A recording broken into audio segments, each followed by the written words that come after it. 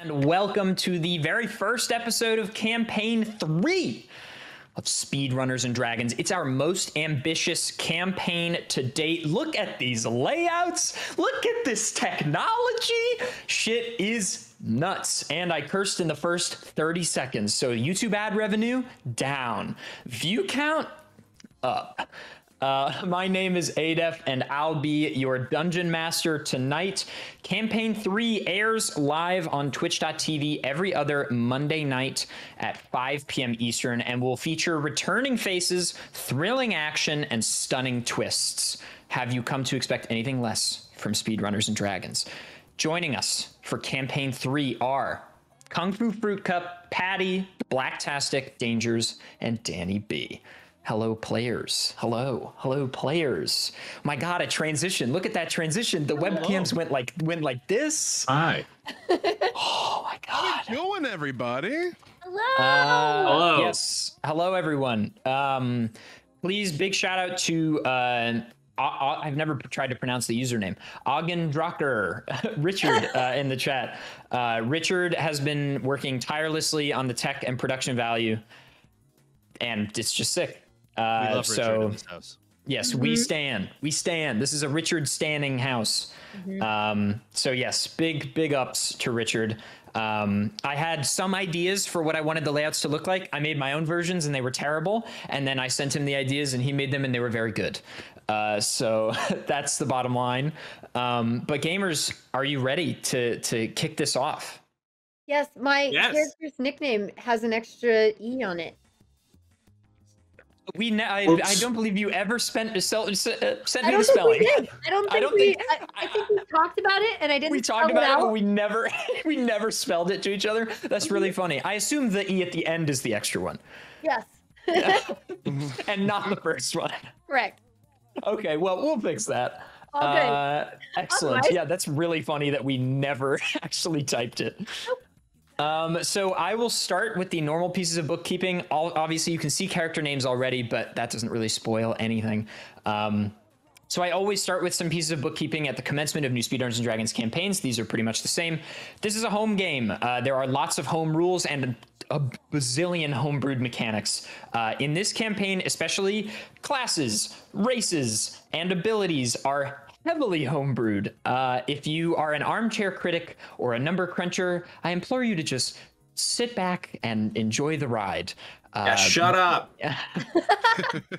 Just the guide alone that I created to teach the players how to make a class in this campaign is 60 pages long. So this campaign is a doozy, and some things might not work. Also, thank you for all the subs and everything in chat. I greatly appreciate it.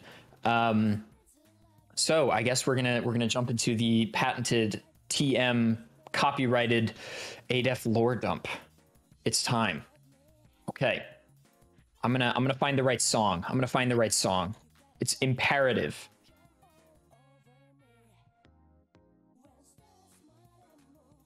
Okay.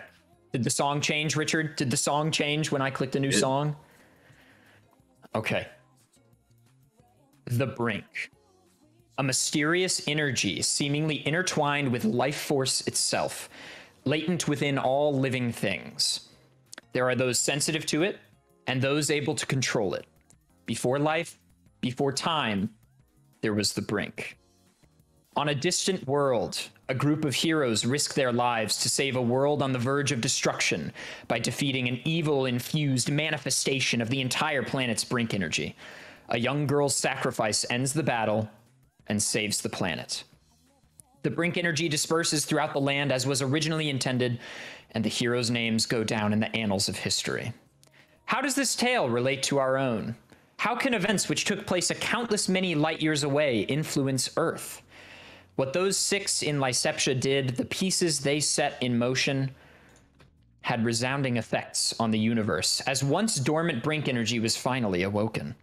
Only a select few on Lyceptia knew just how interconnected the histories and futures of these 2 planets were and are. 5 strangers are about to find their futures intertwined and forever changed by the course of events which unfolded in a galaxy far beyond their reach. These 5 New Yorkers are about to discover that some of the passersby on the sidewalks and fellow commuters on the subways of the Big Apple may hold a great many secrets. Our story begins at the 68th Street High School's production of The Tempest. It has suddenly and unexpectedly begun pouring rain outside, as New York City oft loves to do. Students and families and friends of the performers now arrive at the theater, sprinting, their clothes drenched. Scarce an umbrella is seen, as no one predicted the sky to open up on the much-anticipated evening of this performance.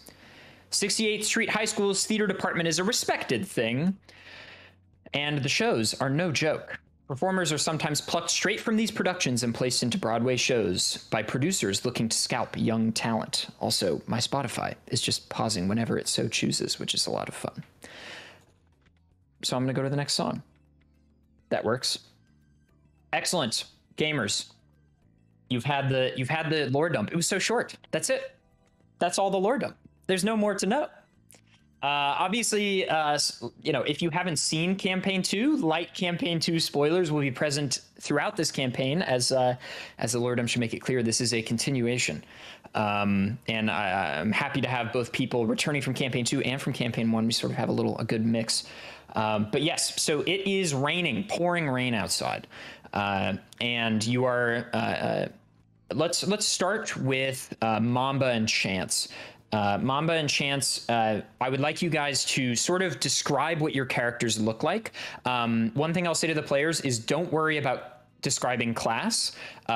Since the classes are so heavily homebrewed, I don't really want to bog down the audience with like, my class is this, that means nothing, because it's just ADEF jargon. So just give a little description of what your character looks like and sort of, what they're about. Bobby, why don't we start with you? Well, of course. Well, the character's name is Mamba. He was a mercenary. Escaped a top secret project that we'll get into, I'm sure, later in the campaign. But he's doing some jobs, and he's on the run. He's 6 foot tall, well, add about 5 inches to that. He's got a really nice black afro, styled in a little faux pompadour. That's right, you gotta bring the pomp. He also has heterochromia, with brown and steel gray eyes. As gray as his soul, or something like that. Some sleek, dark, casual clothes for some concealment of weapons for this job. And also the #1 defining trait, he is black. All right? The Reaver. So good. Patrick, follow that. Yeah, for real. Good Lord. I'm Chance, and with any luck, you'll never see me. Ooh. That's the one clever thing I got. I'm white, in my 30s, short black hair, just I'm very white.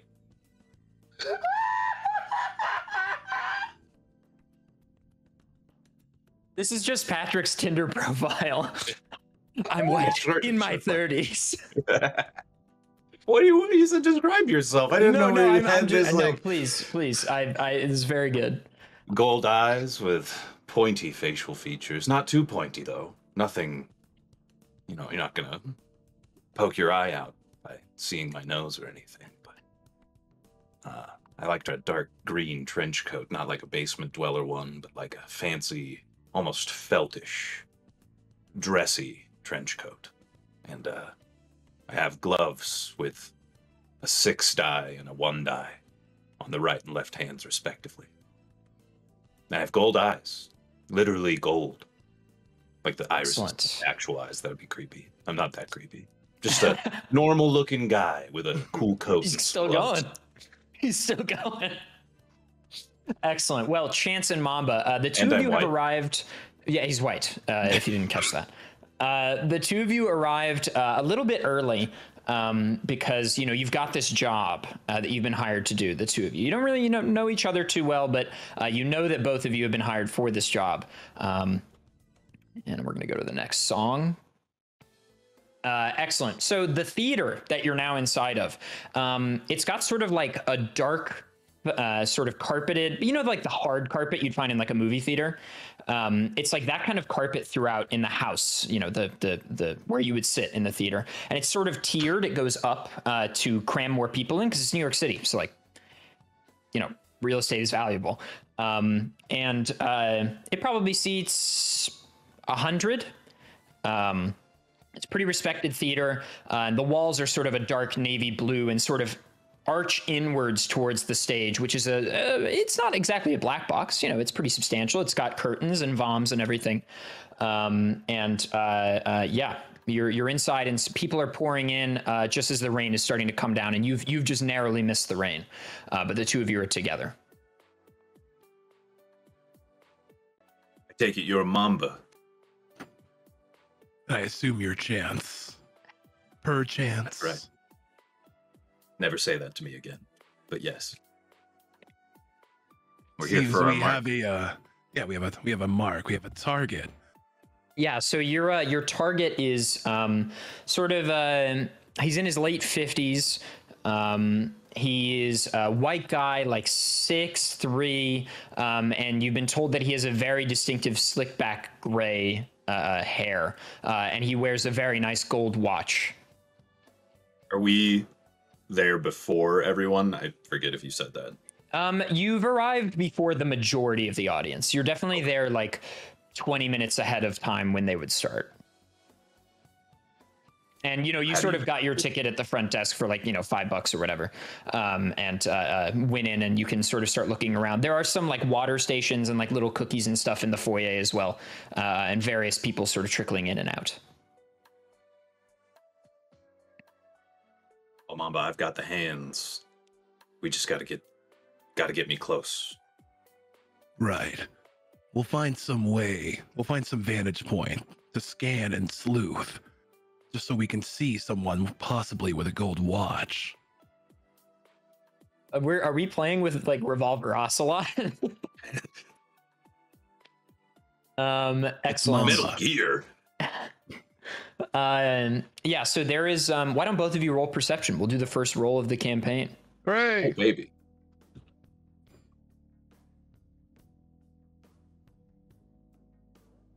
A 13. Oh no. Oh no. What is it? It's a 1. Oh, hey! Oh, there's a cat. Kitty! All right, Mamba, you are able, peering over, you see two guys that you think might match the description. And one of them is sort of talking to a woman about his age. And the other one is sitting in a seat in the back of like the front section. There's like a pass between the like, the like mezzanine and the like stage section. So there's two separate sets of seats. And he's in the back row corner of the frontmost section of seats. Are there any other details that we can surmise? We can't really see anything on their wrist. No gold watch. You can't see from where you are. So I'm going to relay the old information to my partner here. Suggest we move a little bit closer, not a little, be also, not conspicuous about it. Good eye. I'll take a seat behind him. Excellent. Well, he's in the back row, so if you took a seat behind him, you'd be sitting on the floor. I thought it was in the front. Sorry. No, he's in the back of the front section of seats, like the front group of seats. Mamba, is there an open seat next to him? You can't even see. I haven't quite figured out where he is yet. Yeah, there are all the seats next to him are open. All right. What's your move? Well, I'm gonna go get some cookies while keeping an eye out. Go snag a seat next to him when there are more people around. Excellent. Did we hear more about their conversation, or was that pretty much it? The two people? Yeah. Oh, are you next to them? Sorry, I was like, I'm juggling a few things at the moment. Had you gone up to them? No. Yeah, you'd have to like approach them to be able to hear them.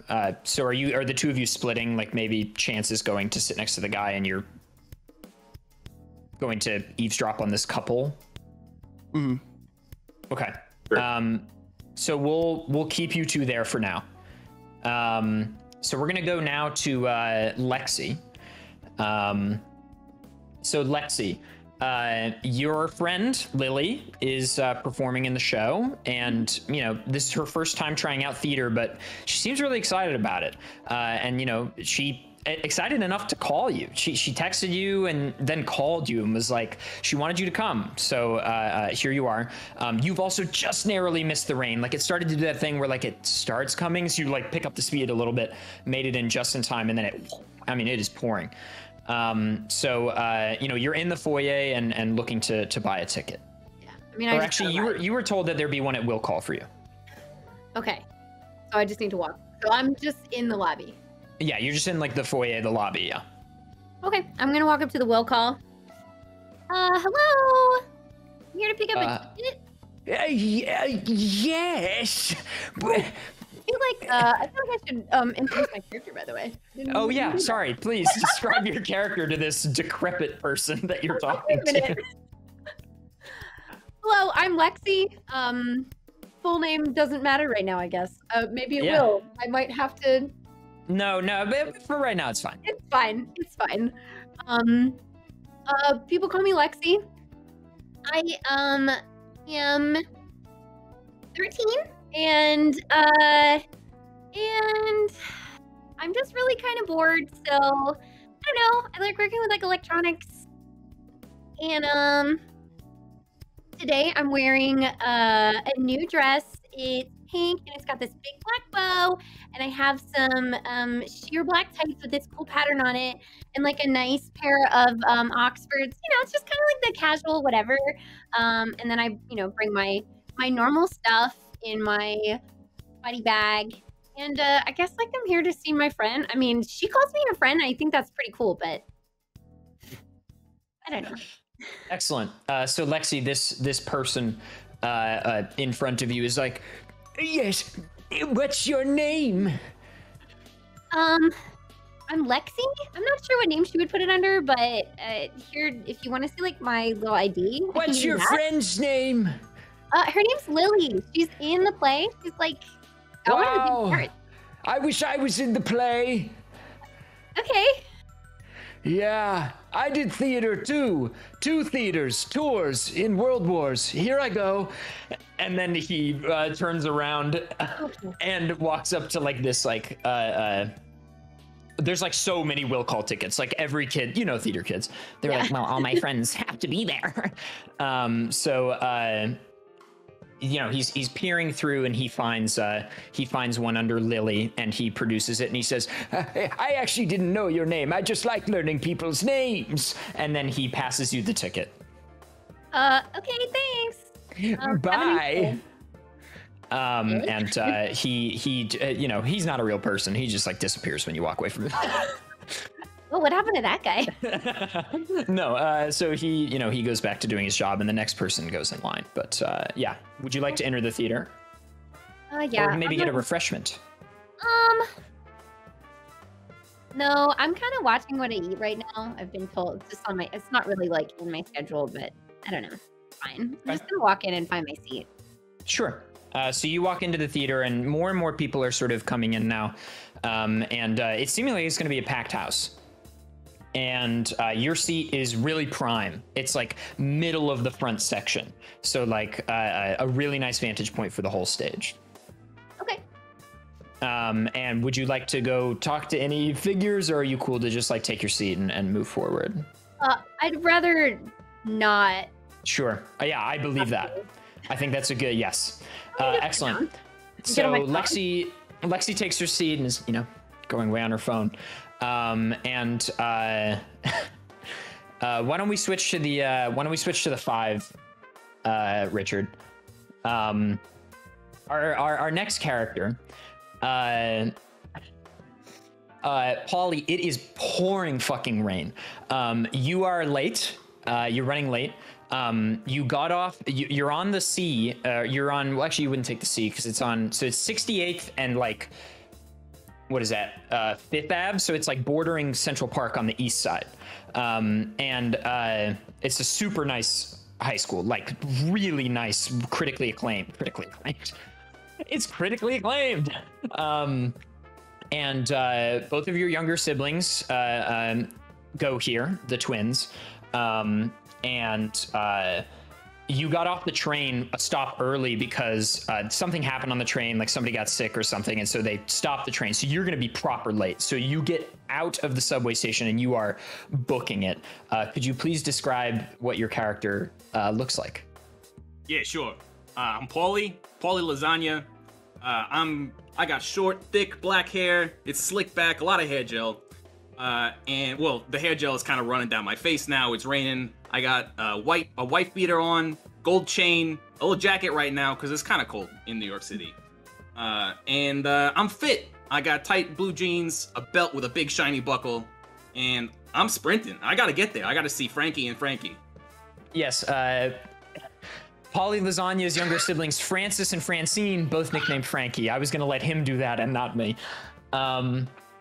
Yes, so Paulie, yeah, I mean, you make it there pretty fast. You know, this man runs a sub 5 mile. Like, this dude is, like, fit and wears jeans all the time. But I mean, the rain is pouring down, and you make it into the foyer, and you're just dripping, and so are tons of the other people that have just come in. You know, people are holding jackets over their heads, etc. What would you like to do? I guess I'm gonna go talk to the guy at the counter. Sure. So you go up, and what do you say? Hey, can I get a ticket, please? My little brother and sister go here. So are you at will call, or are you at, because I don't, which one do you think you would have? Do you think they would do a will call ticket for you, or do you think you'd have to buy one? I have no idea what that is. What will call is? Really? Yeah. Will call is a thing where you will, somebody in the show, either tech or whatever, will like reserve a ticket for you or buy a ticket for you, and then put it like aside, and you just go up and say your name and your ID, and they like give you your ticket. I think the also, Frankies would have definitely set aside a ticket because I've been excited to see them in the play for weeks now. Right. So you go up to will call, I guess. And the same bag of bones is standing behind the counter. And he says, "Hello!" Hey, what's up, Gramps? I'm Paulie Lasagna. You got a ticket for me? What's your name? Paulie Lasagna.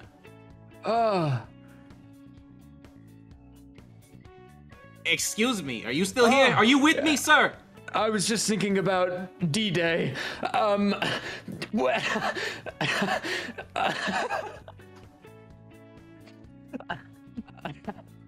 you need me to come back there and get my own ticket? Who are your people? What are your people's names? I served with you, someone like you in Nam. A whole group of Goombas. He asks, who would have reserved your ticket? Frankie? Or maybe it was Frankie, I'm not sure. Okay. He turns around and he looks through the tickets and he finds one, and then he walks back up to you and slides you a ticket, and he says, "That's a good seat." Thank you. Yeah, only the best for my family. Sure. All right, see you later. Goodbye. Forever. And then he just turns around and he's like, "Why did I say that?" And then he just like starts rummaging through tickets, and you're able to go. Would you like a refreshment, Paulie? Yeah. What do they got?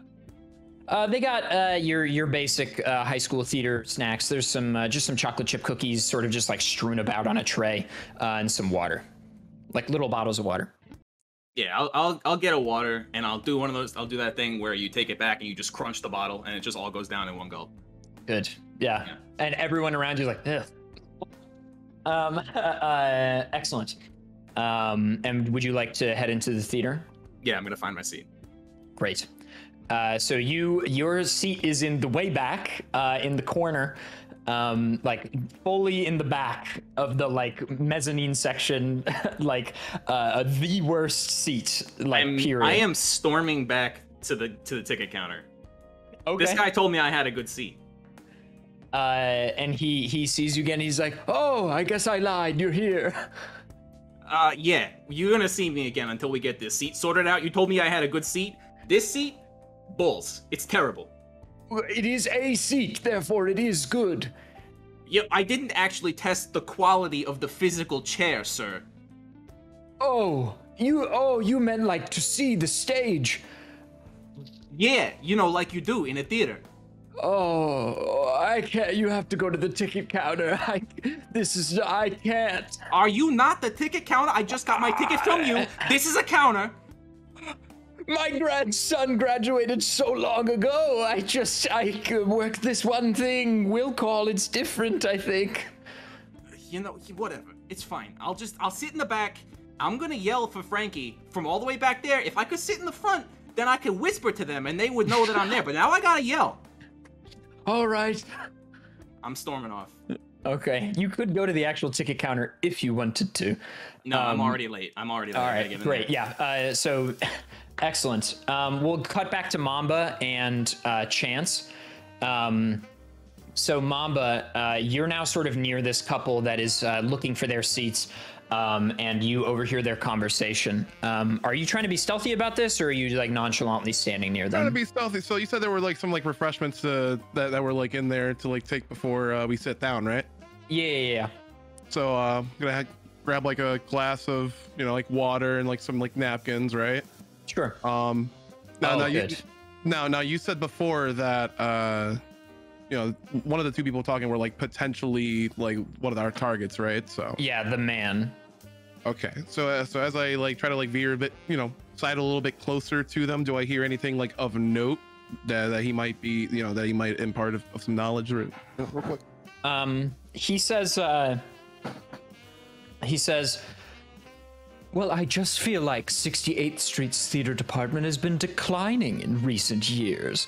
I mean, God, when I was here, what was that? 82. We did a production of Midsummer Night's Dream, and my God, our Oberyn, I mean, my God, it was just amazing. And the woman is like, yeah, just like saying yes to everything he says. And he goes, I just don't think I don't think I'm gonna be wowed. Living next to 68th Street's always been such a pleasure, but maybe I'll stop coming. So like in the middle of that conversation, like as you like babbling on, like I want to like walk a little bit like toward like the couple. I want to like try to like trip over my own foot. Mm-hmm. And I'm gonna like accidentally splash this cup of water on this guy. You spill the water on him, and he goes fuck, and then he's like, whoa, how dare you? This is a Versace suit. And then you see me go like, oh my God, holy shit, I am so sorry. I'm reaching up for these napkins, and I'm trying to like pat around him, trying to find like something to good to extract from him. So do I have roll a sleight roll of for hand? That? Yeah, roll Thank sleight you. of hand. Well, 14. Okay. You feel a wallet, and you're able to lift it out his back pocket. Okay, so like how I do that is like I try to like direct his attention to like his front like coat pockets and all that, like, oh, are you okay? Did you drop anything? Right. So like I'm able to successfully lift out from his back pocket. And he's like, no, I'm fine, thank you, that's fine. And he like swats you away. So as he's swatting, do I see anything on his wrists? No. Okay. I'm terribly sorry. I hope you have a really, really great rest of the show. And I'm just gonna like scurry on back with the rest of the napkins. Do you still have his wallet? I do. Okay. He says, yes, well, I hope it's good. And then this woman just keeps going, yeah. And she literally didn't even react to the water. She was just like, oh no. So we'll cut to you, Chance. The water spill is a Speedrunners and Dragons classic. That's the classic S&D you need to lift an object off someone. So we will go to Chance. Chance, you're sitting next to this guy. Did you sit like right next to him? He's sitting alone. Yes. I sat right next to him. He's in the corner, so you sat like boom, like just to the left of him. And he's like, oh, sorry, can I help you? No, this is just my seat. This is where I'm sitting. So I got ticket. This is where I'm sitting. How are you? I'm good. do you know anyone in the show? Oh yeah. I don't know all sorts of people in the show. I got 2 nephews and another nephew, so like I think 3. And then I got a niece in there too. I have lots of siblings. I don't have kids. Do you have kids?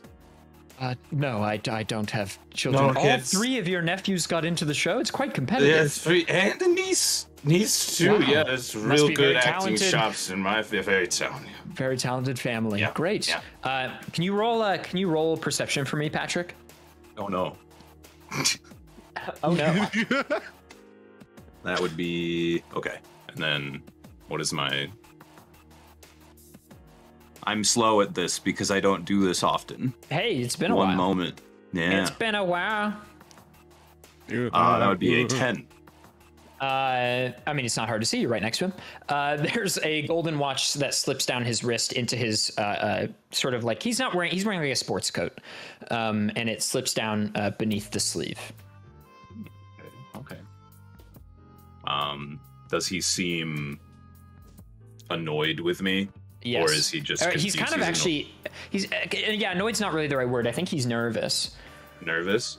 Hey man, why you look a little nervous? What's going on? Is someone you know in the play? Do you want them to? Is that why you just want them to do well? I bet they're gonna be great.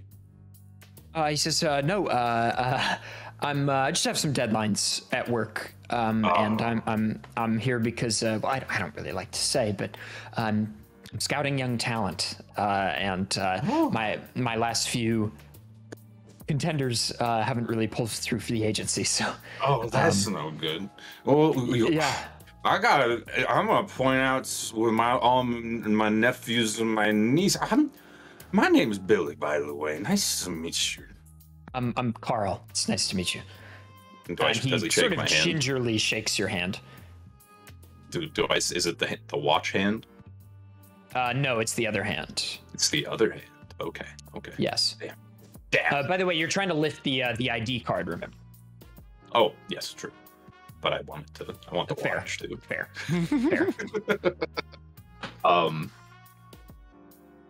Very well. Okay. So I snagged like a dozen cookies Okay. from the counter, and I have them inside my trench coat.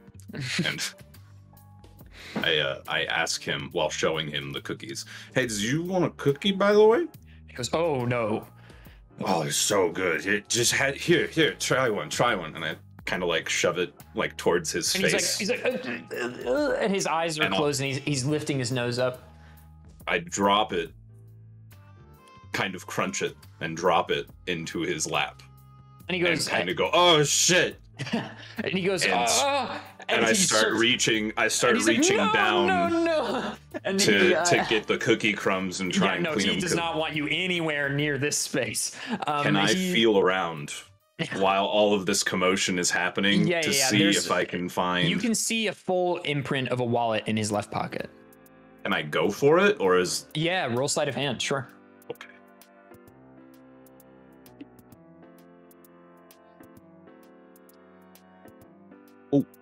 10.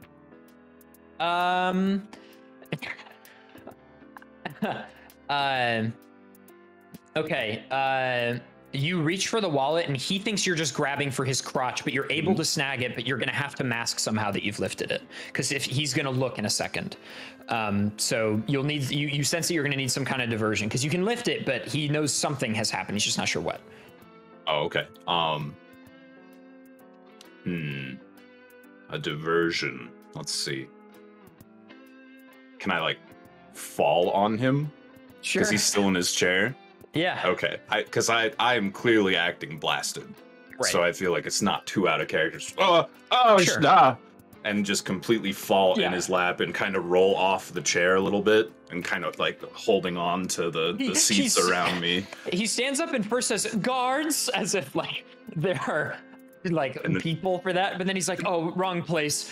And then I start grabbing at his clothes, like begging, no, don't make me leave, please. My nephews, I swear, they're so good. They're so, please. I'm just like pulling on his shirt, just He's like, begging him not to kick me out.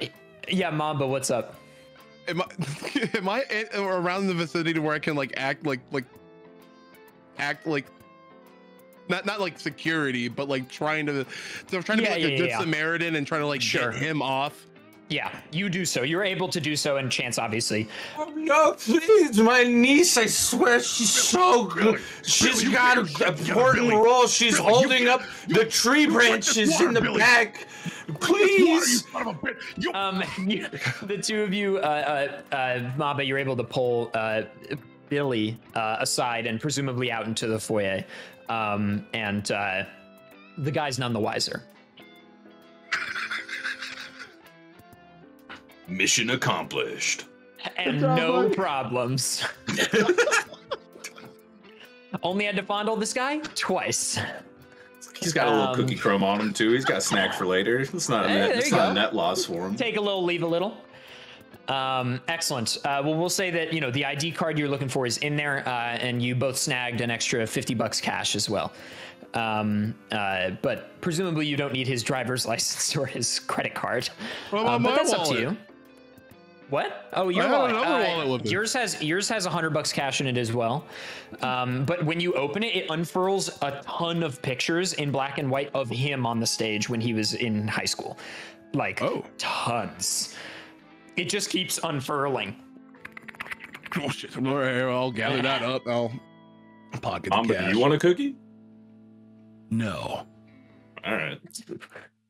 Excellent. So we'll say that we'll skip ahead a little bit, and a lot of you are in the theater now. And as you take your seats, also, Polly, I don't know. Do you want to talk to anyone? You seem kind of PO'd about the chair. Yeah. Is there anyone sitting next to me?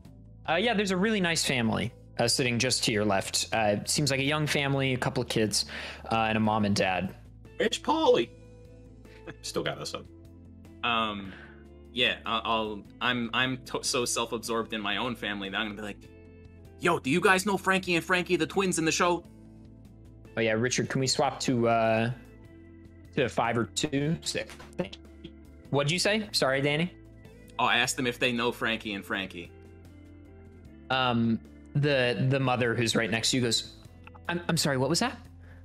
My little brother and sister, Frankie and Frankie, they're in the show. Do you know them?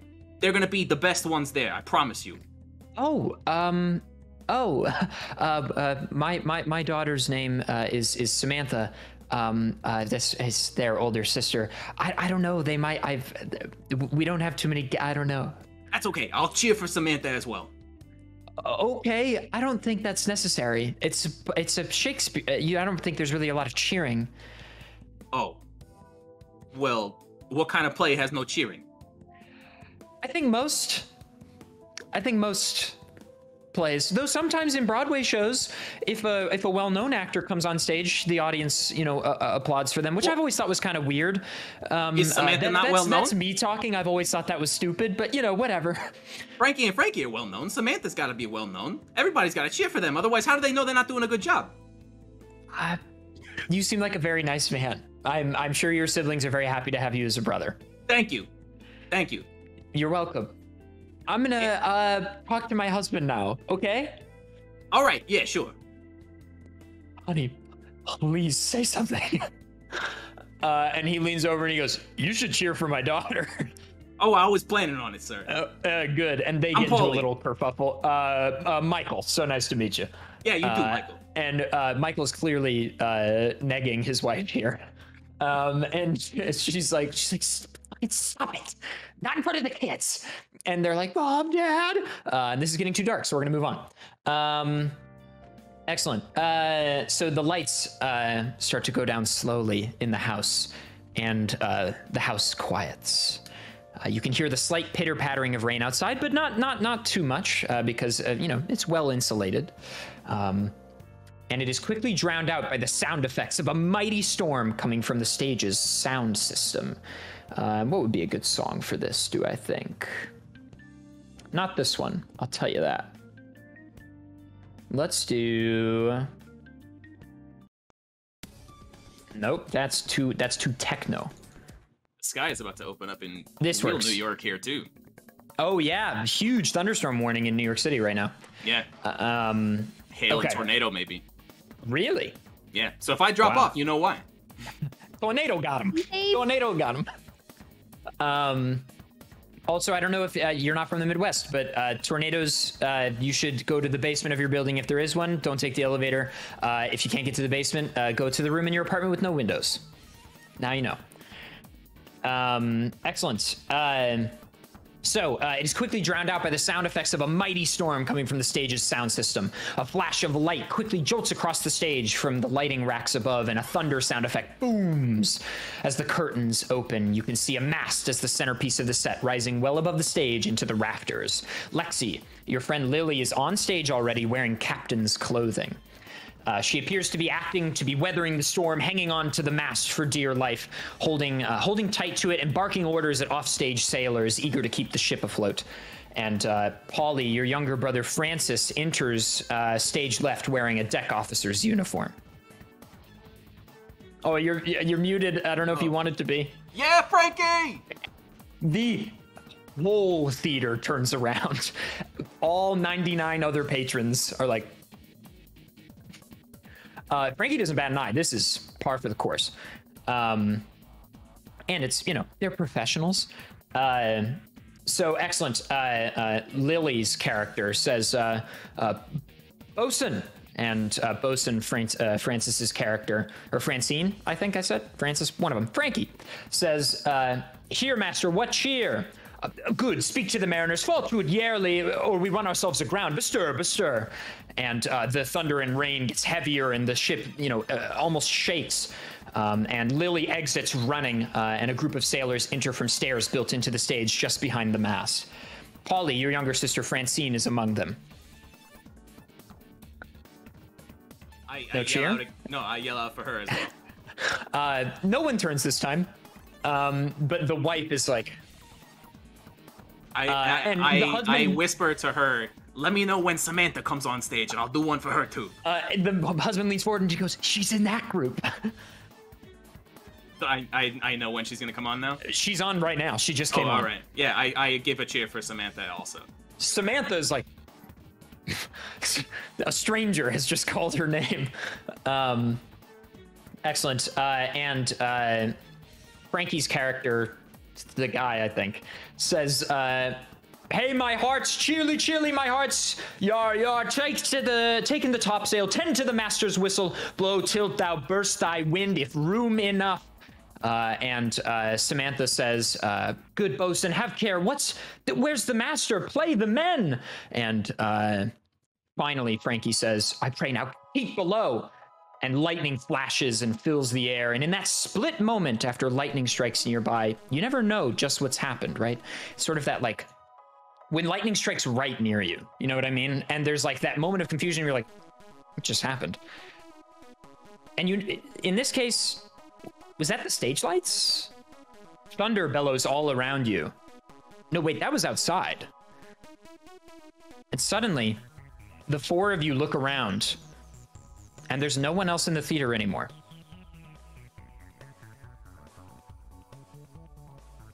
Except the four of us? us? People on stage? No one is there. All the people on stage, theater are gone except for the four of you in your various seats. In seats? I jolt up out of my seat, and I look around, and I'm like, where did Frankie go? Which one? Calls a distant voice. No. So I guess Mamba and Chance, you would have been out in the foyer. Yeah. And everyone is gone there too. The old man gone, the ticket people gone, the custodians, like everybody's gone. Is it something I said? Is it the cookies? They didn't bag check, right? I assume they No. did not really bag check, but okay. No. I'm gonna be very wary, and then I didn't mention that my bag was pretty bulky at the time, but I'm gonna go ahead and just lift out my little buddy from the bag. Sure. A small little mechanical robot comes out. And what does it look like in its small size? It's like a cute little thing. It's like mostly head at the moment, with like small limbs because it's not meant to stay still. Yeah, like I envision kind of like a almost like heart- BMO. I but can't like visualize what BMO looks like right now. Adventure Time is like a little box, almost like a Game Boy with a face and then little arms and legs. Kind of like that. It's almost like it's a temporary build that's supposed to not be that small. Sure. So it's like the framework for actually a more complicated head than that, almost like it's gonna represent some kind of creature, and then just little limbs that'll just work for now. And it has basic speech, but only and it sort of like animates to life and looks towards you for direction. Yeah. Be like, Maxwell, look around. Looking around. You And need to that? Yeah, can you send those to me? That would be excellent. Yeah. Oh, those are mine. Yeah. And it's looking around and it also sees no one. Okay. I'm gonna run on top of the seats to get to where this little girl is in the audience, because she's the only other one I see, right? Yes. Okay. I'm gonna Yeah. stop in the row behind her and be like, "Hey, little girl, what just happened? Did your robot do that?" No. Excuse me. Who are you? The only other guy that survived whatever the hell that just was. I'm sorry. You didn't quite look around. I think we have 2 more people in here, but They're in the foyer. Sorry. oh, My just bad. kidding. Sorry. Be like, no. I just got him out because you didn't do this either, right? No. Why would I have asked you? You know what? Never mind. What? Where did everybody go? Why do you think a 13-year-old girl would know that? I don't know. Don't you go to this school? Does this happen often? You know I go to this school. Do you know me? Do you know who I am? Why else would you be here in the audience of the show at this school if you didn't go here? You look like you go here. Am I wrong? Can we No. hear them? And as consummate professionals, be like, we hear people. There's no one else around, and Mamba Yeah, and yes, I kind of absolutely. go in to see what Absolutely. the hell's why people are screaming. Sure. Like, The two of listen you here, pour in. My buddy Max will take you out. Don't you touch me. I'm not looking for a fight. I'm just looking for my siblings. Hey, hello. I whirl around. You see 2 very tall men who look very imposing have just entered the room. Yeah, so, where'd everyone go? And who the fuck are you? I'm wary of these 2. I don't trust Yeah. them. Yeah, I don't either, but being approached in the same way, I guess I'm not as yelling. I don't know what's the word. Sure. I'm not jumping to conclusions as fast. Mamba, you got something to say? No. Okay, listen. Clearly, something strange has happened, and we're the only people here who have realized that that's gone down. So why don't we maybe, I don't know, work together? We can use Max here and see maybe what's happened. Because Who's Max? clearly we went from everybody around us in a play, right? You all saw it too? You came here for a play? Yeah, came here. Yeah, we came. Yep. Okay, you're Yep. being weird, but anyway, okay, well, we I'm all not the one with the acknowledge- talking robot, going on? little girl. I'm sorry? Don't be. Okay, now why don't we, I don't know, look around? This is super weird. I agree. Suddenly, all 4 of you hear somewhat distantly what sounds like rapid gunfire coming from outside the theater and loud explosions. Let's investigate. I pull out a knife from my pocket and I sprint past the dudes at the door towards whatever that sound is. Reactively pull out my knife, thinking he's about to jump me, but don't. I'm gonna like hop over this. She's in like the middle of the. I guess she like went out the aisle by this point. She's just gonna just backpedal a little bit toward the stage, and just kind of like maybe. I don't know if there are any buttons on Max. I didn't quite get there. Button, what are you looking to do? I just basically I'll just say Max defense mode. Just like he puts up his arms. And I'll just hold him for now. Well, you stay here with Techno. We'll go out there. Oh, come on. Come on. Fine. Little girl, I'm staying here with you. You don't I have to don't call like me it. little girl. I'm Lexi. All right, Lexi, I'm staying here with you. You gonna give me the pleasure of your name? No. Okay. Damn. Excellent. Not very So polite. No, Polly I'm and not. Mamba, Polly and Mamba exit out to the foyer, I guess, and Lexi and Chance stay in the theater. Polly and Mamba, the two of you don't see anything immediately out the like glass doors or anything, but you can definitely hear some kind of militant behavior in the distance. I turn to Mamba and I'm like, okay, what happened for you? Was I'm everyone gonna- just I'm here gonna 1 cover your second? mouth right now. Shh. These could be OMA that we're dealing with here. It could be what? OMA. I need you to stay silent. That's not really my thing, sir. I'm sorry. Do you want to die? Do you want Frankie and Frankie? Of course. Where else would I Then be here? Then you need to stay silent so we can get Frankie and Frankie. Do you know where they are? I put my knife to his neck. No, but they might. They being OMA, whatever that was. Can we look outside? Can we peer outside the window and see anything going on? That You suddenly see a man or a figure, like sprinting and like checking over their shoulder every so often, clearly being pursued. who's that? Is he one of you guys? Not any of mine. This person, you see them sprinting, and like you start to slowly, like they are very determinedly sprinting, and as they get closer you can kind of see that they have dark black hair parted at the center, and they have like very vibrantly blue eyes and a mask covering their mouth, and like every inch of their body is covered in some kind of like black skin tight clothing, and they have a Daft Punk Discovery t-shirt over the like skin tight black stuff on their top, and they're wearing gloves, and then a pair of like dark shorts, athletic shorts over their skin tight like legging type things, and black shoes, black athletic shoes. What's going on outside the door? They're running towards you from outside the door, yeah. And they suddenly divert a little bit, and they run at the wall next to you instead of at the glass door. Like they're running towards the wall. I break out of Mamba's grip and I go and open the door to look where he's going. No one breaks out of Mamba's grip.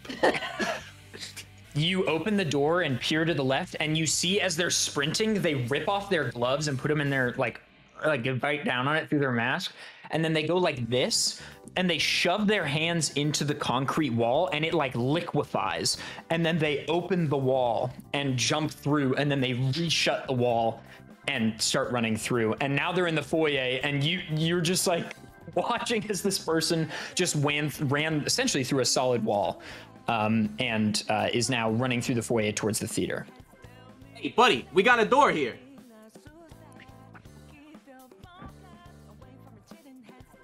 They unhand the gloves and put them back on, and they're like,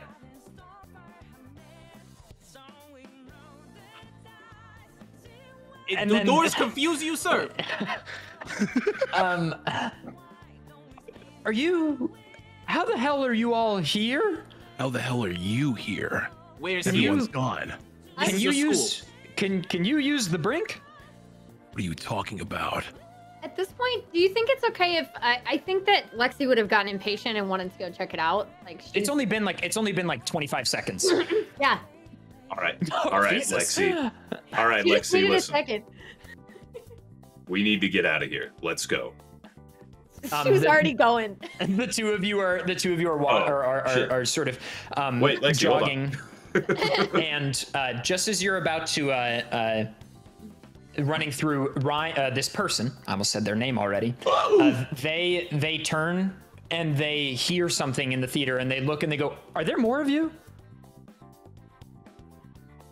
Like human beings in general. Like people here. This is New York City. There's 9 million of us. What's your problem? You know what I mean. Did everyone disappear and you're the only Hello, people left? yes. Yeah, you barged up the again. door. There's another Who person. the fuck are you? They go, do you two know what the brink is? Pointing at Lexi and Chance. The what? Okay, none of you know what it is. And there's 4 of you all here just by coincidence? Maybe Dr. Rell is right. That hypothesis is looking more standard now. Okay, hi. My name is Ryan. And Lexi's gonna look at her friend next to her and say, "Look, somebody can introduce themselves properly." I just look at you like. Ryan goes, also, I don't love Guy. It's they, them for me, please. Also, we gotta get the fuck out of here. Please follow me closely if you don't want to die in the next 2 minutes. I'm gonna need a little more That's information you. than that. Yeah. Well, we don't really have like a ton of time. And I'm ready to go. Say, I don't need to be here anymore. I'm good. We out. they say, just okay, there's how do I explain this? A lot of guys, bad guys, following me very quickly, guns, and they want to kill me. And when they see you, they will want to kill you. So we should go, and you should follow very closely. Be waiting for. Let's go. Come on. Look, I'm ready. Come on. Max, stay alert. Get moving. Max is like, alert! Right, he's Polly, ready. Mamba, any thoughts? I don't trust this guy even a little bit. Excuse me, Wait. this person. Sure. Yeah.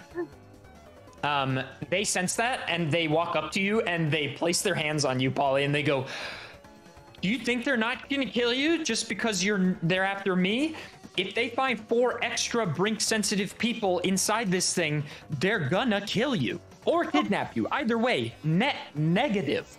Okay, listen, when we get where we need to go, you'll explain more, right? Sure. Okay, and you, and so look at Polly, because I don't think she knows his name yet. Look, he seems to be the only one that knows what's going on. So either we listen and do something, or we stay alone and maybe die. To you. Listen, I'm Meatball. ready. Listen, Meatball.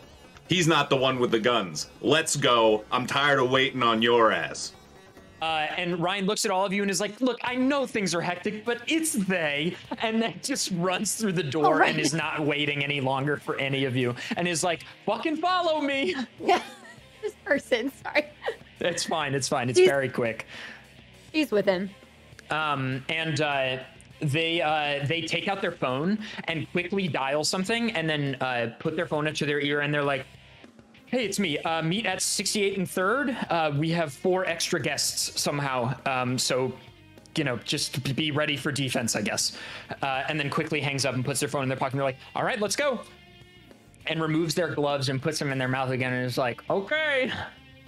And the 4 of you, or the 5 of you, sprint through the like middle section between the seats, and they kick open the doors and then run straight at the wall and again put their hands into the wall and slap it open. This is the first time that Chance and Lexi, you're seeing this. They open the wall and then they hold it open. They're like, go, go, go, go, go. I'm gonna need an explanation on that, and she'll run through. I stop for a moment and then go, you gotta teach me how to do that, and then go through. And they're like, not physically possible, but I wish I could. I'll go on in. Blue Skidoo. We can too. I look back over my shoulder, who the hell did they pair me with? What in the... What in the hell? LOL. So then as all 4 of you go through, Polly, I assume you also enter this like new doorway.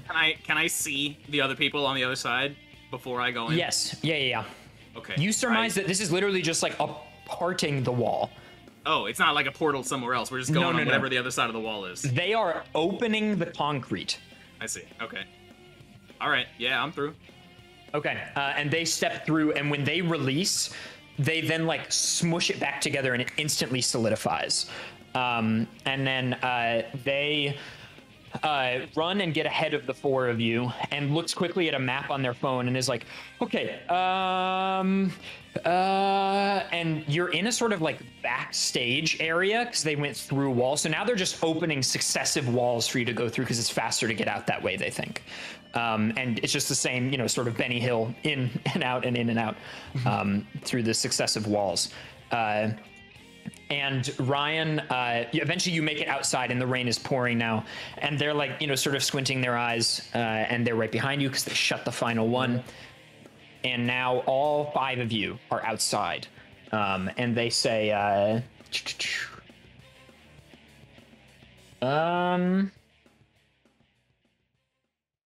okay.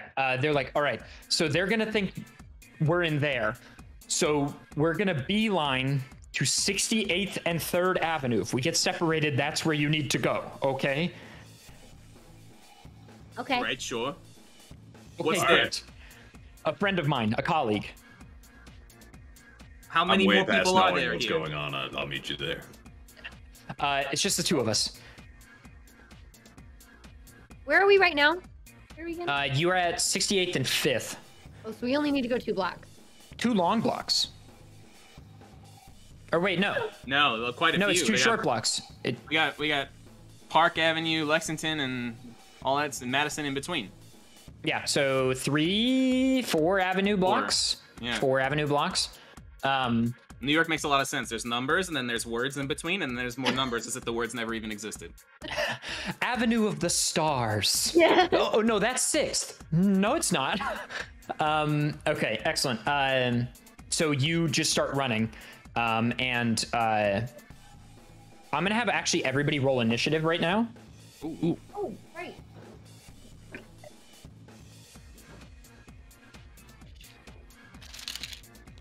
So excited. Chat room, how's everybody feeling so far? Everybody still hanging in there? Dangers, you okay? Excellent. And players, how we feeling? Oh. not good after Doing that. good. And Foo, Other your than my roll rolls, great. Foo, your roll will apply to the robots. You don't have to roll twice. Oh. So let's get Lexi. Are you sure? So initiative is roll plus. Oh, I wait, there think we go. it's 4. Dex. 4. 4.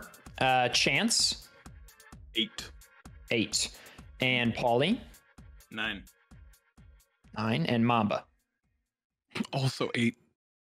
I'm Nice. first with 9? Oh my god, this is off to a great start. Go Meatball, go! So you're all just still sprinting, and you clear the first block, no problem. But then Ryan peers back and just goes, "Fuck." And they then stuff their gloves in their pocket. They're like, I don't think I'm gonna need them. And you all sort of peer behind, and there is like a small militia in tow. They're all wearing these like dragon masks. And like armor-proof vests and clothing and stuff. We're speedrunning and they're dragons. Oh no! I actually did not think of that. They kind of look like SWAT team members, except like full visors. You can't see their eyes at all. Face masks, everything, the whole 9 yards. And there's like 10 of them in tow right now, and they're maybe a block behind you. And Ryan says, "Just go, go, go, go, go." And Ryan turns around and stops. And they're first anyway, so they're just gonna go. They stick their hands into the ground and pull up concrete from the sidewalk. And then they like mold it into like snowballs, basically. And they just wind up and like throw the snowballs, and the instant they leave Ryan's hands, they solidify into like solid concrete. And one of them decks the guy in the head and like kills him. Rightfully. He's like, and just falls back down into the ground and drops his rifle. And he was like ahead of the pack. Then Ryan basically runs over to the sidewalk, puts their hands in, and just starts bringing up walls across the street, and creates a full wall along the block, and then turns around and starts running back to you guys. and that'll be that for now. And they're trying to catch up to you, but you're all quite fast, especially Paulie. Paulie is like fit. taking off. So Paulie, or is there anything? So I guess we'll go. You're not really in combat yet. Great. We'll just stick with this for now. There are cars like parked, and there are cars that are just like in the middle of the road, stopped with no one inside. And cars that look like must have just crashed into like buildings and stuff, as if they're, if they got like Avengers blipped, basically.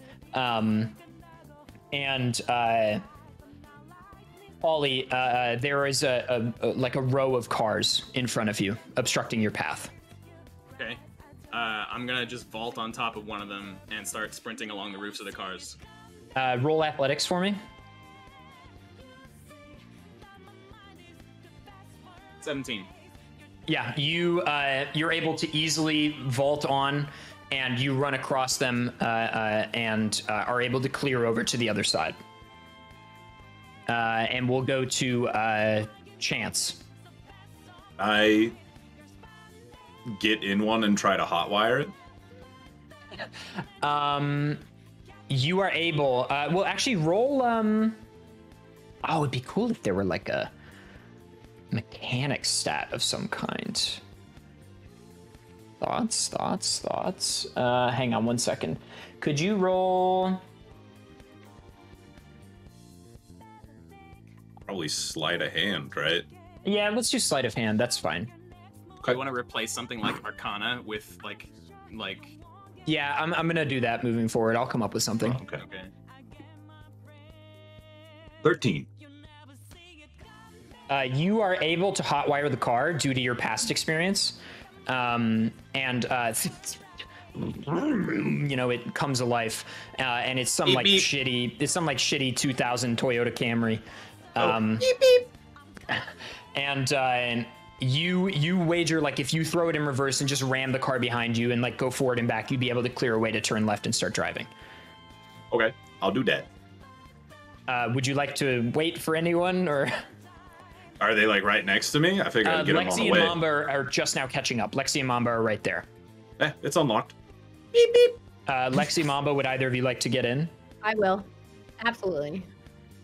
Lexi, you hop in the back seat. Mamba hops in the front, and Ryan is like, "Don't worry about me." Ryan's like, "Just go." And you're able to pull aside, and you catch up with Polly pretty fast. Beep beep. I'm gonna just hop onto the hood of the car. Hell yeah. There are the bike rack things on the top, and you're just like holding on to one of them, and it's exceptionally uncomfortable. And you're just like, and you make it. I mean, it does not take long to drive 3 blocks with no obstruct, but you're veering around cars that are, like I said, in the middle of the road. And you. Everyone good with techno? You make it to you're just about to cross the cross street that you're looking for, 68th and 3rd. And there's a guy leaning up against a door frame, and he's wearing like a salmon t-shirt that goes beneath his waist, like a long salmon t-shirt, and short blue, like cute little shorts. And he's got sort of spiky, like well-dressed, fun orange hair with like a buzz fade around the from his ears around to the back. It's a very like hip haircut, and he's just sort of like standing there. I'm gonna hop off the roof of the car and do like a roll to reduce fall damage. Sure. And, Chance was slowing down. You're fine. You can do it like a safety I roll. was. That's fine. I did. Oh, I did, I like the thought that's full what speed. this was. Like, Oh, you're doing a. yeah. You skid to a stop, and Polly is thrown off the roof. Yes. Polly, could you roll athletics for me, please? Yeah. And I would actually roll a strength saving throw. Can I keep the roll I just rolled? Sure. Okay. What was that? 24. Okay. Yeah, He's you are thrown off, and in midair you contort to land on your hands, plant, and safely roll over your shoulder and get to your feet. But you're like, that's fast. Definitely the fastest dismount you've ever had. Shouldn't have said that.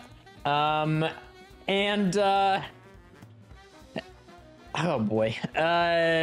This guy walks up to you, and he's young. He's probably 16. He's got like a light brown skin and very kind eyes, but he looks kind of sad. Like, not sad in the sense that like something terrible is just happening. He just kind of looks like down in the dumps. Like I said, he's like 16 years old, and he walks up to you kind of like, you know, like bounding over to you guys, and he's like, are you guys the 4 stragglers? And you must be Kingdom Hearts. What? What? Who are you? Are you the Ryan kid? No, Ryan. Well, Ryan's my friend. Well, I don't know. Maybe we're friends. I don't know. Maybe. Yeah. Are you the guy that he was telling us about? Yeah. My name's Justin. Justin, what are we supposed to be doing now? I think I escaping. introduce myself. I say, hi, Justin. I'm Chance. Oh, hi. And Wow! Justin puts both hands around and is like, I don't like the rain. Well, I you don't got like somewhere else to go? Can we go inside somewhere? Yeah. Well, we got a rendezvous point, I guess. Yeah, where's that? Let's go there. He's like just a kid. he's like, you know, you sense he's hiding something, but like not intentionally. And he goes, we should probably wait for Ryan. He said, absolutely do not do that. Well, they're in charge of this, so you know they're my colleagues. So I feel like I should wait. They're kind of like my boss in a way. So I think that to Okay, go but on they had- ahead, is there anywhere at least safe for us to be right now? it's probably the Have his helipad. shoulders really quick and say, Ryan said something about defense. What do you know about this? Oh, that's probably my job. Okay, I can do that. Yeah. Okay, awesome. Justin goes, and Justin suddenly perks up and is like, oh yeah, we're gonna need that right now. And Justin goes, do you guys have like a water bottle or like a glass of some kind of liquid? I have the crunched one. I never got to throw it away. That's not enough. Well, hang on. And he takes it from you and opens it and just holds it up into the rain and is like, cool. You guys, we're gonna have to fight a couple guys in a second here. We're gonna have to fight a couple guys in a second here. So I'll disarm them and then just like hand to hand it. I think because I gather you guys probably can't use the brink. I'm really sorry about this. This Buddy, sucks. there's like a giant puddle right there on the corner if you need some water. Oh, that's a good idea. And he scoops up some water into the water bottle and he's like, cool. Thanks. I'm sorry. I hate the rain. It sucks. It's not like I get wet. I don't want to be wet. And then he's like, cool. I'm gonna disarm the guys that are coming in. It seems like 5 guys maybe. I don't know. And you guys take care of him. Well, I'll take a few of them, but you know. Okay, have fun. This is a 13-year-old girl. Really? Those guys had guns. Yeah, they're not gonna have guns when I'm done with them. That's what I'm saying. Mamba's got this. Yeah. Yeah, Kingdom Hearts. Justin opens the water bottle, and you notice at this moment that Justin has a bracelet on, like this bracelet that's attached to like a fingerless glove on his left hand. And Justin grabs like the wrist part of the bracelet and turns it to the left. And suddenly you all feel this overwhelming pressure coming from Justin, unlike anything you've ever felt before. It's like this wave of energy courses over you. And Justin's like, oh, right, first time. I'm sorry, guys. And then just goes, throws the water bottle into the air. And as the stream of water comes down, he touches it and he says, immediate forecast. And the water suddenly begins swirling above his head from the water bottle. And he's like essentially water bending it. He... You gotta teach me how question, to do that. Boo, to answer your question, I think he's fine. I don't think he's gonna be affected by rain. Okay. And Justin's like, yeah, I can't is the thing. And then he swirls the water into like a stream that's like spinning in his hands. And suddenly 3 guys with guns come in, and he just goes like this, and the water and slices their hands, and they all drop their weapons. And then he like moves his hands more, and the water picks up the 3 guns like a ring that would hold keys or something, and he brings it back to him, and he throws them up onto a building. And then is like, okay, guys, I'll take 1, you take the other 2. How's that sound? We could have used those guns. The guns. What? Oh, you want those? Massive party foul. Yeah, Mamba. Seriously. Look, I know that they're Are bad. you dumb, kid? Murder is like super illegal and awful. I don't know what. I'm not having a good day. Tell that to the poof police. Everyone's gone. Oh my God. Lexi will go over to Justin Yeah. and be like, "It's okay. Let's keep our head on straight. We can do this." People, I can't believe I'm saying this, but you seem like the most adept person here. How do you feel to fight? Are you asking? Meatball. Oh. I mean, I can hold my own. We could have used those guns and made it a hell of a lot easier for all of us. I agree, but here we are. As you've been discussing this, the 3 guys just like start running at you. And Justin is like, I'm sorry, and then jumps out and just puts one of them in a headlock, and the water like goes in his nose, and the water takes the helmet off and goes in the guy's nose, and goes, and Justin's like, I'm sorry. That would have been a lot less brutal too, kid. I can't. I slyly bend down and pick up the crushed water bottle he was using. Okay. And pocket it. Excellent.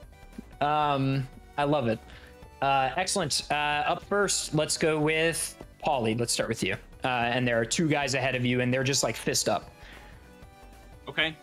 Are either of them near a wall or structure of some kind?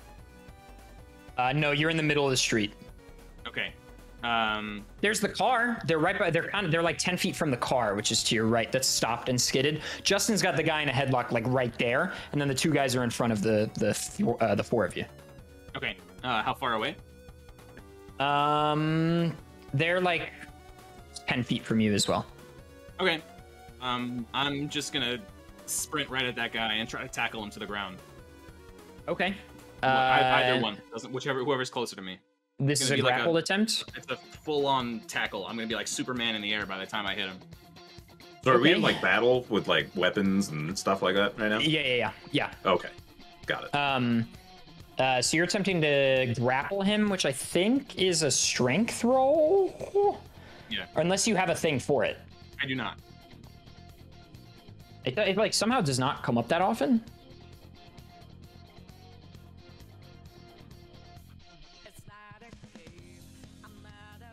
Just imagining Carl from Aqua Teen Hunger Force. Oh man.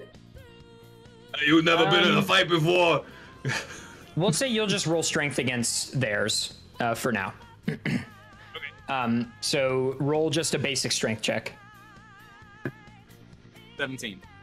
They fail. So you're able to grapple them to the ground. Okay. Do I do any damage on this? Because I'm hitting him at full speed with my whole body weight. Yeah, that's a good idea.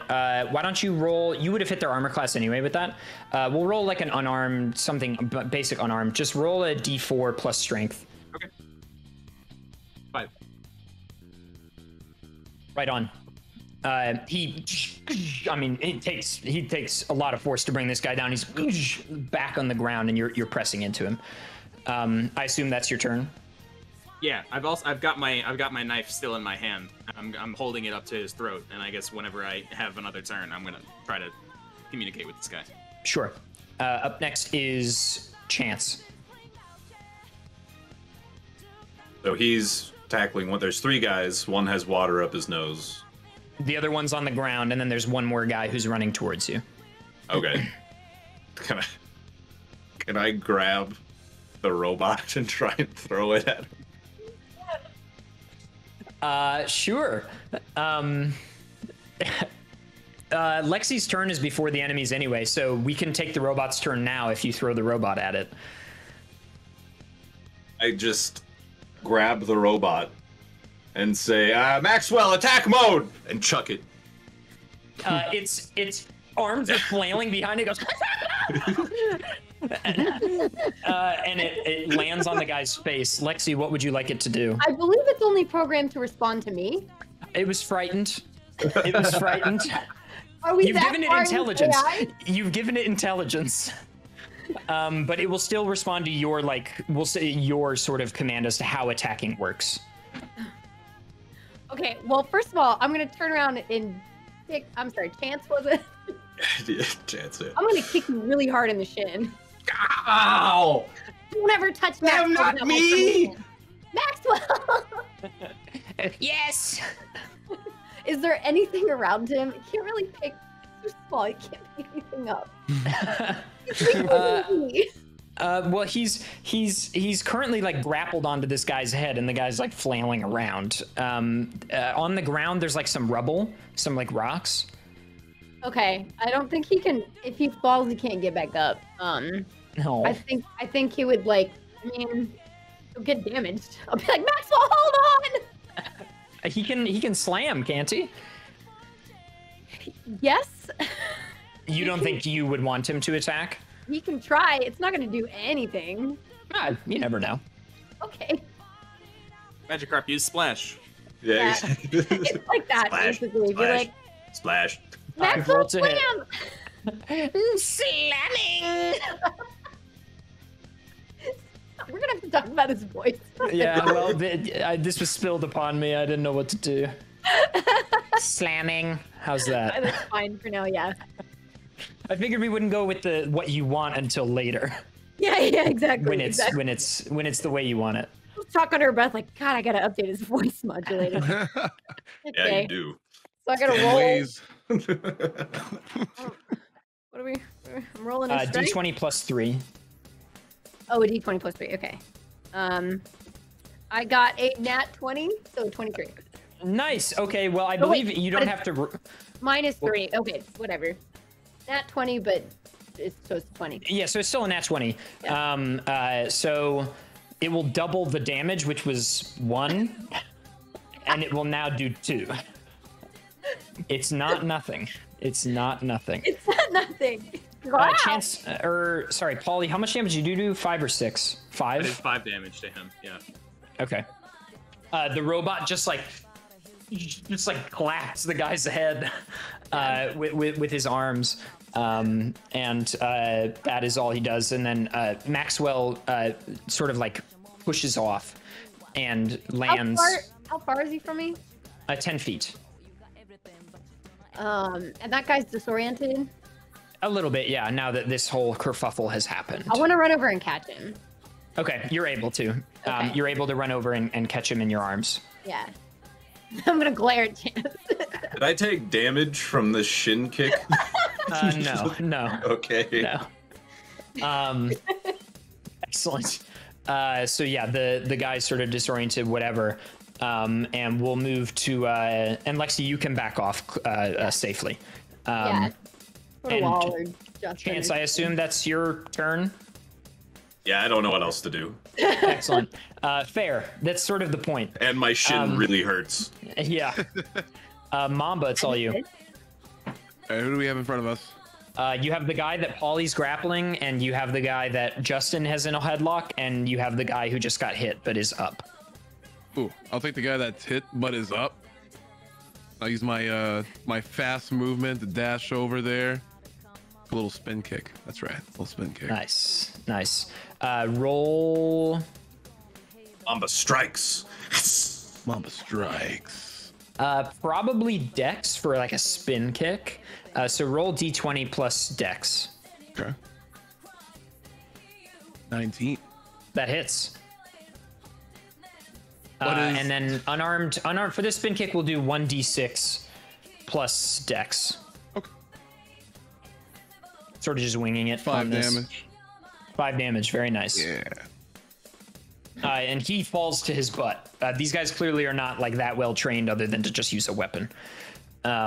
Lexi took her turn, so Yeah, I it guess is I their kind of turn. Did it out of order. Yeah, it's fine. It was before the enemies, so I felt fine with it, like swapping a little bit. So it's now the baddies' turns. The guy that is on the ground with you Paulie attempts to break free. He's going to roll strength save against your strength modifier, or against your strength stat. Or I guess you could just both roll because you're holding him. So you roll strength, he'll roll strength. Both roll strength save. Let's do that. Strength save. Yeah, both roll strength save. Okay, I got a nat 1. He breaks, pushes you off, and skitters back and gets to his feet. And he runs up and attempts to hit you, Paulie. Am I still on the ground at this point, or? I would say so, yeah. You're like on all fours. Or maybe on your butt, pushed back onto your butt. He does not hit you. He swings and misses. And we'll go... Just if you care, I think he would get advantage on a prone enemy. If it for a melee attack. That's true. I do care. It might not matter. Yeah, that does not hit you, still. Okay. The next guy will use his movement to get up and try to hit Mamba. That hits. If you have to roll with disadvantage, or with my evasive footwork feature. Ooh, sick. Is that just always? That's always. That's my feet. Well, he still hits. Okay. It was a 16 and a 19 without modifiers. Oh, well. You take 4 damage.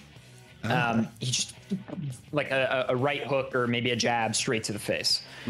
But you're Mamba. You're Mamba, baby. Excellent. And the other guy, the guy with Justin, is dying, like actively dying.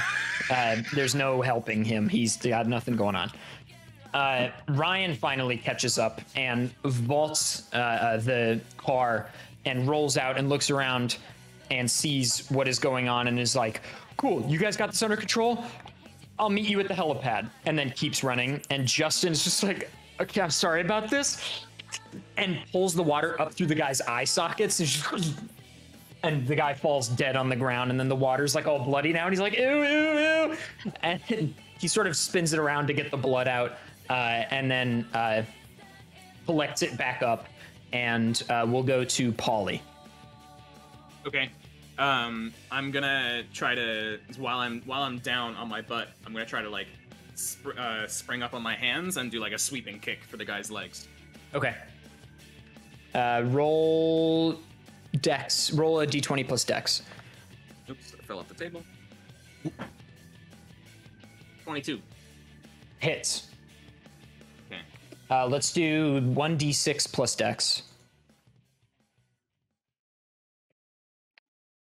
6 damage. Baby, baby, baby, Baby. you kick him and he falls to the ground and falls unconscious. He's out for the count. Nice work. Up next is Chance. Okay. Who's left? Just the one guy that Mamba was fighting. Okay. Is he... Okay. Got it. He's upright and he just punched Mamba. He's not looking great. Oh. Can I just go and punch him? Yeah. Try.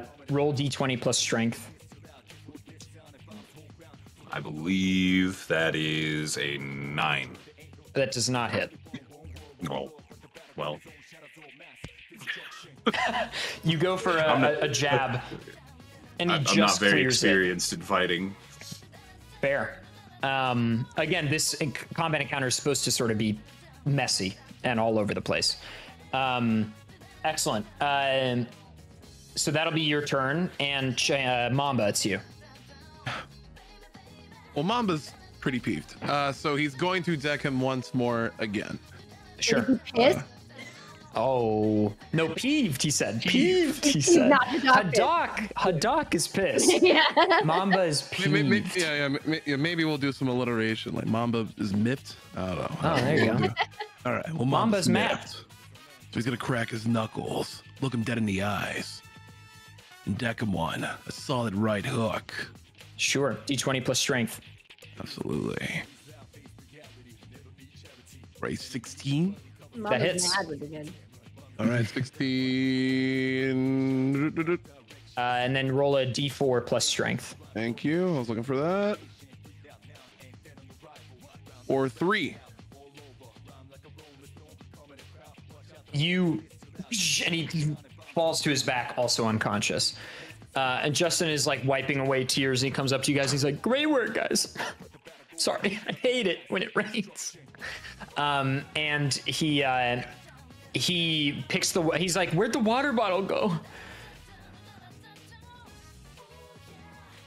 It's right there. I was right there. Crazy. And then he's just like, "Fine, I guess I'll just give it up." And he just like spurts the water away. And then he's like, "All right, follow me, you guys." And you take off running again. And in the interest of time, you make it to this building that's about 2 blocks further. You're now like almost at the river, which would be the East River. And Ryan is waiting at the base of a building, banging on the door. And Justin shows up. He's like, "Why isn't it open?" He's like, Ryan's like, "I don't look, if we go the stairs, it's going to be longer anyway. And I think they've barricaded and did it. Can we just go up?" And Justin's like, "No, I don't like the way we do that." Is there a fire escape? No, this is like a skyscraper. Okay. And Ryan's like, "It's the fastest way. I waited for you guys, and we're gonna do it this way." And Justin's like, "Fine, okay. Is anybody here afraid of heights?" No, are you gonna do your little concrete thing again? And Ryan's like, "Sort of." And Justin asks if anyone is afraid of heights. I got it better. No. No. Okay, that's good. I'll go I on the think bottom. Mamba's afraid of anything. Ryan removes their gloves and puts them in their pockets, and then takes off their shoes, ties the laces together, and puts them over their shoulders, takes off their socks and stuffs them in the shoes, slams their feet into the concrete wall, which liquefies, and then starts making a ladder out of the side of the building, climbing up and creating footholds and handholds as they go. And the second they remove their feet or hands from the slot, it solidifies into a good handhold. And they do it in such a gap that you can like pinch it, so it's a proper ladder rather than like this. And Ryan's like, "This is the only way." I look at Lexi. I'm like, "Can you do that? Can you make it up there?" Of course I can do that. I train almost every day. Hello. You train? You're Of this course she big. does. And then she's just gonna start going. It's difficult, but like, so long as you don't think about it, it's fine. And also all the holds are completely dry because they're brand new. She'll probably just call and be like, "Don't make them too far apart." And Ryan's like, "Copy that," and is like I guess- intentionally making them thinner. I Thank guess you. if a little girl can do it. And Justin is like, "Guys, they're coming." And Paulie and Mamba, as you look to your left, you just see a crowd of dudes, like 10 or 20 dudes. And Justin's like, okay,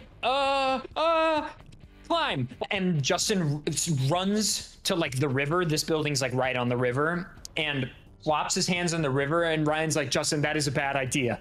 And Justin can't hear at this point. And a huge amount of the river comes out and just starts swirling around the building. And Justin looks like very strained by doing this, like in an immense amount of physical pain. And he's like, "Please go." Lexi's got to stop for like a second to look at this and be like, Sure, absolutely. "Whoa. Okay. Better hurry You gotta teach me how to do that. Justin can't even hear you at this point. So yeah, you just climb, I assume, all of you. Yep, what a thrill on the way up. It gets scary. I mean, this is like probably a 200-foot building. So you know, as you get to the top, it's like, "Don't fuck up, don't fuck up, don't fuck up, don't fuck up." I'm gonna have Maxwell on her head so he can actually grip with his little legs kind of Sure, around sure. her head and be, in case she loses grip, he Okay. can Sure. hold on for like a moment. Let's have everybody, as you get to the top, roll athletics. Or actually, roll a dexterity saving throw for me, please, everybody. Oh yeah.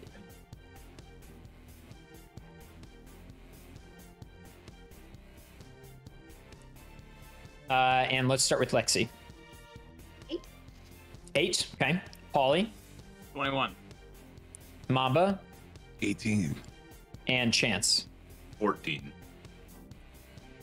Lexi, you lose grip of the hole just for a second and start to fall backwards. Let's have Maxwell roll a strength saving throw. He doesn't have saving throws.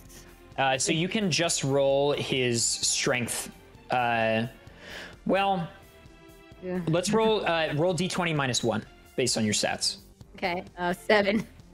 Okay, Maxwell's unable to do it. Ryan is at the top, sees this, and jumps down and slams their hand into the wall and starts falling down alongside those of you that are climbing the ladder. And Paulie, can you roll a strength saving throw as well, please, Paulie? I'm gonna die. So 7. Okay, you reach out and Lexi grabs your hand and she slips out and you're unable to catch. Ryan is sliding down the building and slams out an arm and does catch you. Ryan catches you and then like grabs a chunk and shoves their hand into the wall so far that now their whole body's like going down the wall. And they're like, sorry. Be like, my bad, thank you. And they put you back on the ladder right after Mamba. And then they begin making their own ladder up faster. Okay. And you're all able to make it to the top. And Ryan is like trying to get Justin's attention. So they grab a goop of concrete from the ceiling and just throw it down so it lands right beside Justin. And it's just, and then he's like, okay. And he looks at the ladder and looks at the guys and just takes all the water. And you all hear Ryan, you hear Ryan go, don't do that. And then Justin just like pushes the water against the ground and flies up the full building and overjudges it by like 10 feet. So he overshoots the lip of the building by like 10 feet. He's like, and falls down and just like into the roof. But he does make it and he takes 4 damage. And he gets up and he's like, oh, it hurts so bad. And a lot of the water splashes out and moves a bunch of the guys. And now that you turn around and look, there is a helicopter landing on the helipad. I offer Justin a cookie. He's like, sure. At this point, Chance, they are crumbles. And I give him like a handful of crumbles. It's like Chips Ahoy. Yeah. And he's like, thanks. And he's eating it. The helicopter lands. And Ryan slams open the doors like in, and they've put their gloves back on and their shoes and everything. Okay, she's in. Yeah. Supposed to Everybody dry clambers off. in. What was that? I'm ready to dry up. Yeah. And the helicopter starts to take off, and just as it does, the door to the roof slams open and a bunch of guys spill out. And Ryan is yelling at the helicopter driver, like, go, please, go. And they do like an evasive maneuver to the left as gunfire starts flying up. And you're just like racing on all sides. Probably most of you have never been in a helicopter before. And the helicopter veers and avoids. But as you look down, you hear someone yell at the guys to cease fire. And as you look out, you just see the like seas of the guys, the like 20 or 30 guys that are on the roof part, and this lone individual in a black suit wearing a very ornate dragon mask that's like incredibly detailed, hands in his pockets, walks out and just looks up at all of you. And the helicopter flies away towards Queens. I want that suit. I'm glaring at Ryan, and I grabbed their collar, and I said, we need information right now. Who were they? Why is nobody else here? Why do they want you? Ryan's like, I promise everything will be answered very soon. Yeah, That's where Justin we're taking killed a you. guy. Yeah, well, it's either kill or be killed with these guys. Oh. Fu, we're gonna take a break in like 5 seconds. Okay, cool. And You know, it's really hard to hear in a helicopter. yeah, and they go basically, they're like, just wait, please, like 5-10 minutes. And the helicopter flies towards Queens and lands you at this building, and you start to see people again. Like, you're seeing people below in the streets, and you go down the Normal staircase. or just- Normal people. Okay. And you go down the staircase in the skyscraper kind of silently, not really sure, what the energy of the group is very weird. And Justin is like distraught. And you exit the building, and Ryan looks around, and you walk for a block or two, and then there's this sort of like abandoned garage. And Ryan knocks on the garage, and they ask for a password, and Ryan like muffles something, and then the door opens, and you walk in, and there is a mysterious man sitting in a seat, smoking a fat cigar with like suspenders over his dress shirt, top 3 buttons unbuttoned, and a white dress shirt or a white undershirt beneath. And we'll go to a quick break. Okay, thanks. So take an opportunity, use the restroom, get up, stretch your legs, get some water. We're going to go to a brief break. If you're watching on YouTube, please consider going to the YouTube description and following our players. If you are currently in the Twitch chat, !party to see all of our players' Twitch usernames. Also, we have a Discord now. Please join the community Discord. It is the best place to discuss all things Speedrunners and Dragons, as well as any updates on all things. Hope Dangerous gets to play soon. It went longer than I thought, and I am sorry. But very, very, very soon. Yay. All right. Break time. I'm also going to use the restroom, so I'll be right back. I think we have a break screen. I don't know. All right, we'll throw to the break screen. We'll be right back. More Speedrunners and Dragons right after this.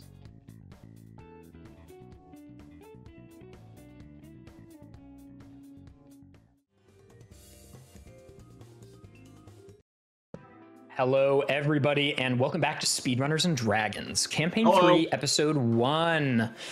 The players are here. Leading up to these things, I always, in the week right leading up, I'm like, wow, this sucks. And then we start playing, and I'm like, oh, this rocks. I'm just happy to be doing it again.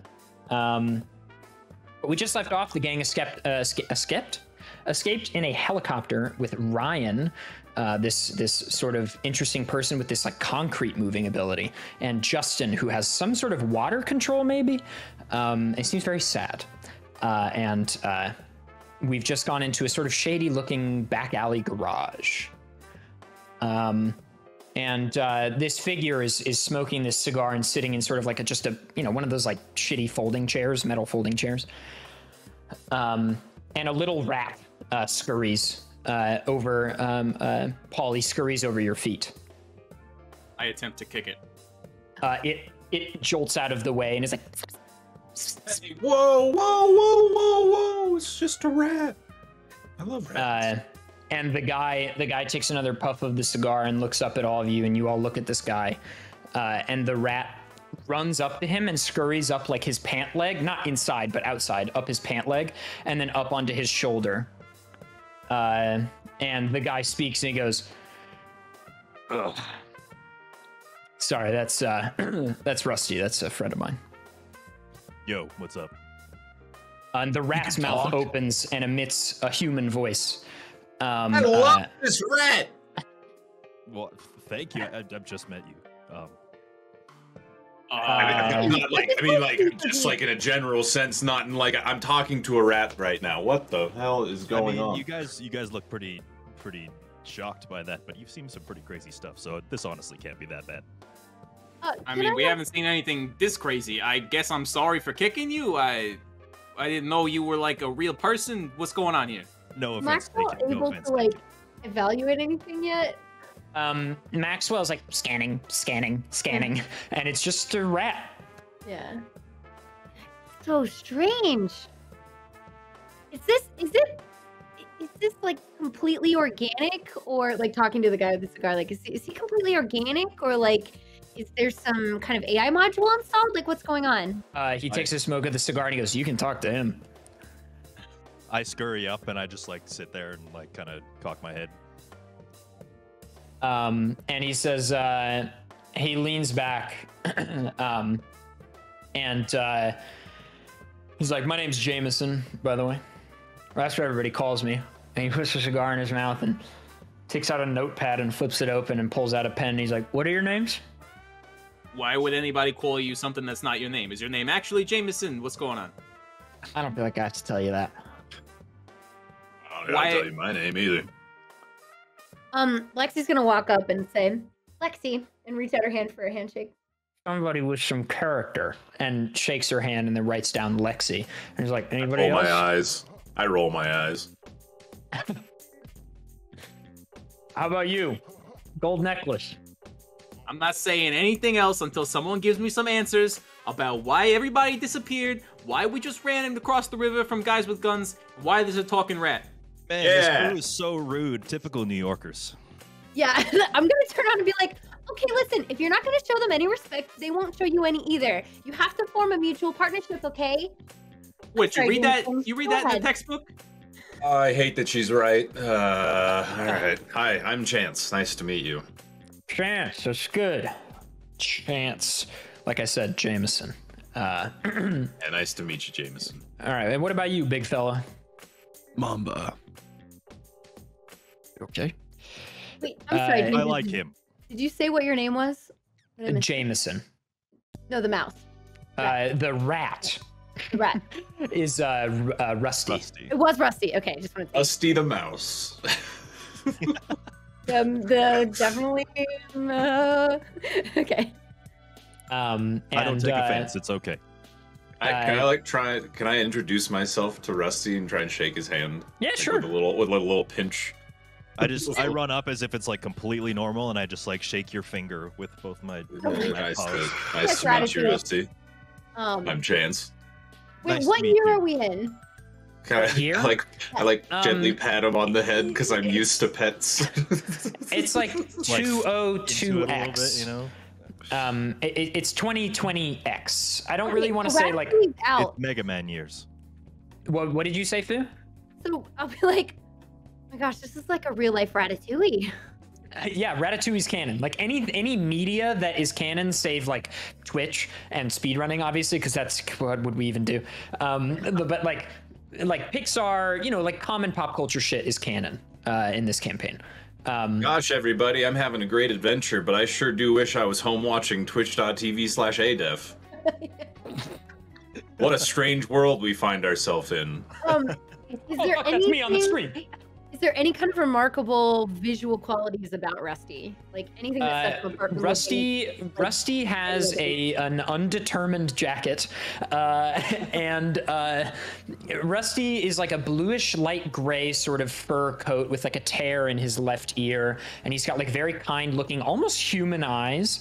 And we're letting the character artist. Oh yeah, there's character art coming, by the way, for all of the players to have in their little player squares. A good friend of mine here in Los Angeles is drawing them, and Dangers and I have decided to give him the license on what Rusty is wearing. That's right. Okay, so there are clothes, definitely distinguished. Like a jacket. A jacket. Not like yeah. Okay. And Jameson says, "All right, I'll give answers before Mr. Italiano here gets upset." I believe his name is Polly. Way too late. Oh, I call him Meatball. I pat him on the Yeah, head. I resent that. My name is Lasagna. Classic Meatball. Elbow him in the shoulder. really early to get some latent Italian racism from me and Patrick. Real early. Excellent. So Jameson says, Are there any other chairs in the room, by the way? Is it just- yeah, there are some chairs you could go unfold and put down to like sit in a circle. I'm gonna just sit. Yeah, just sit it so she can face him. 'cause- Sure. I'm gonna back James- off to Okay. the shadows and lean against the wall. Paulie, Mamba, Rusty, what about you guys? I'm standing up. I'm at the ready. Yeah, pretty Was much there- same. Is there anything like in the surrounding area, like tables or anything like in this place, like in It's terms like of barren. objects or barren? barren. Okay. Except for I'm the bored. chairs against the wall. Interesting. My character's Rusty? bored. Well, hopefully soon he won't be. Rusty, what about you? What's your game plan? Dangers. What is my plan? Oh, I just Yeah. go back to Jameson and I Okay. do the stuff spiral Sure. staircase up to his shoulder again. Excellent. You plop down. Yeah. And that's Jameson says, Riley and his guys know your faces now, so you know you're not safe whether I tell you what I'm about to tell you or not. But I should probably ask that everybody does want to know, because knowing what I'm about to tell you will put you in pretty imminent danger. So Lexi's going to say, excuse me, for note-taking purposes, and get out her phone so she can take notes. Sure. Okay. Anybody else? Anybody want to excuse themselves? I'm just in the darkness eating cookie crumbs. Sure. He says, I'll take the silence as a yes. And he puts out the cigar and puts it in a breast pocket in his dress shirt. And he says,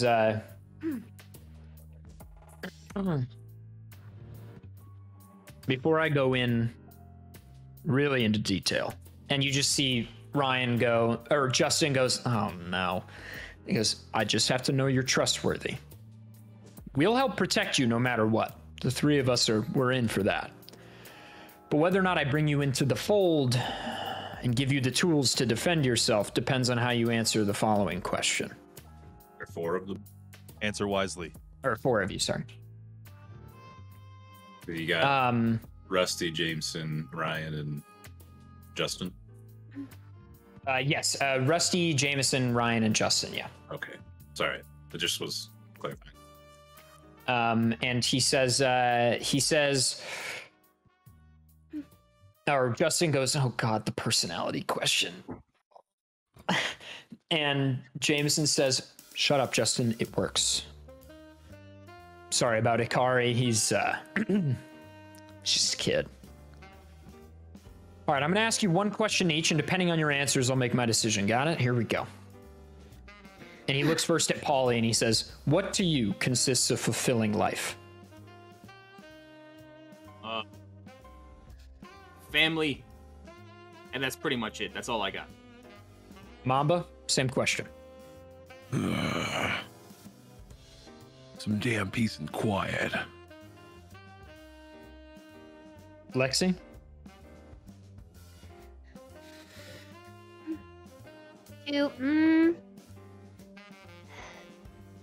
Usually I'm more prepared for a test. Demonstrate power responsibly. And Chance? I'm just trying to make ends meet till I figure that out.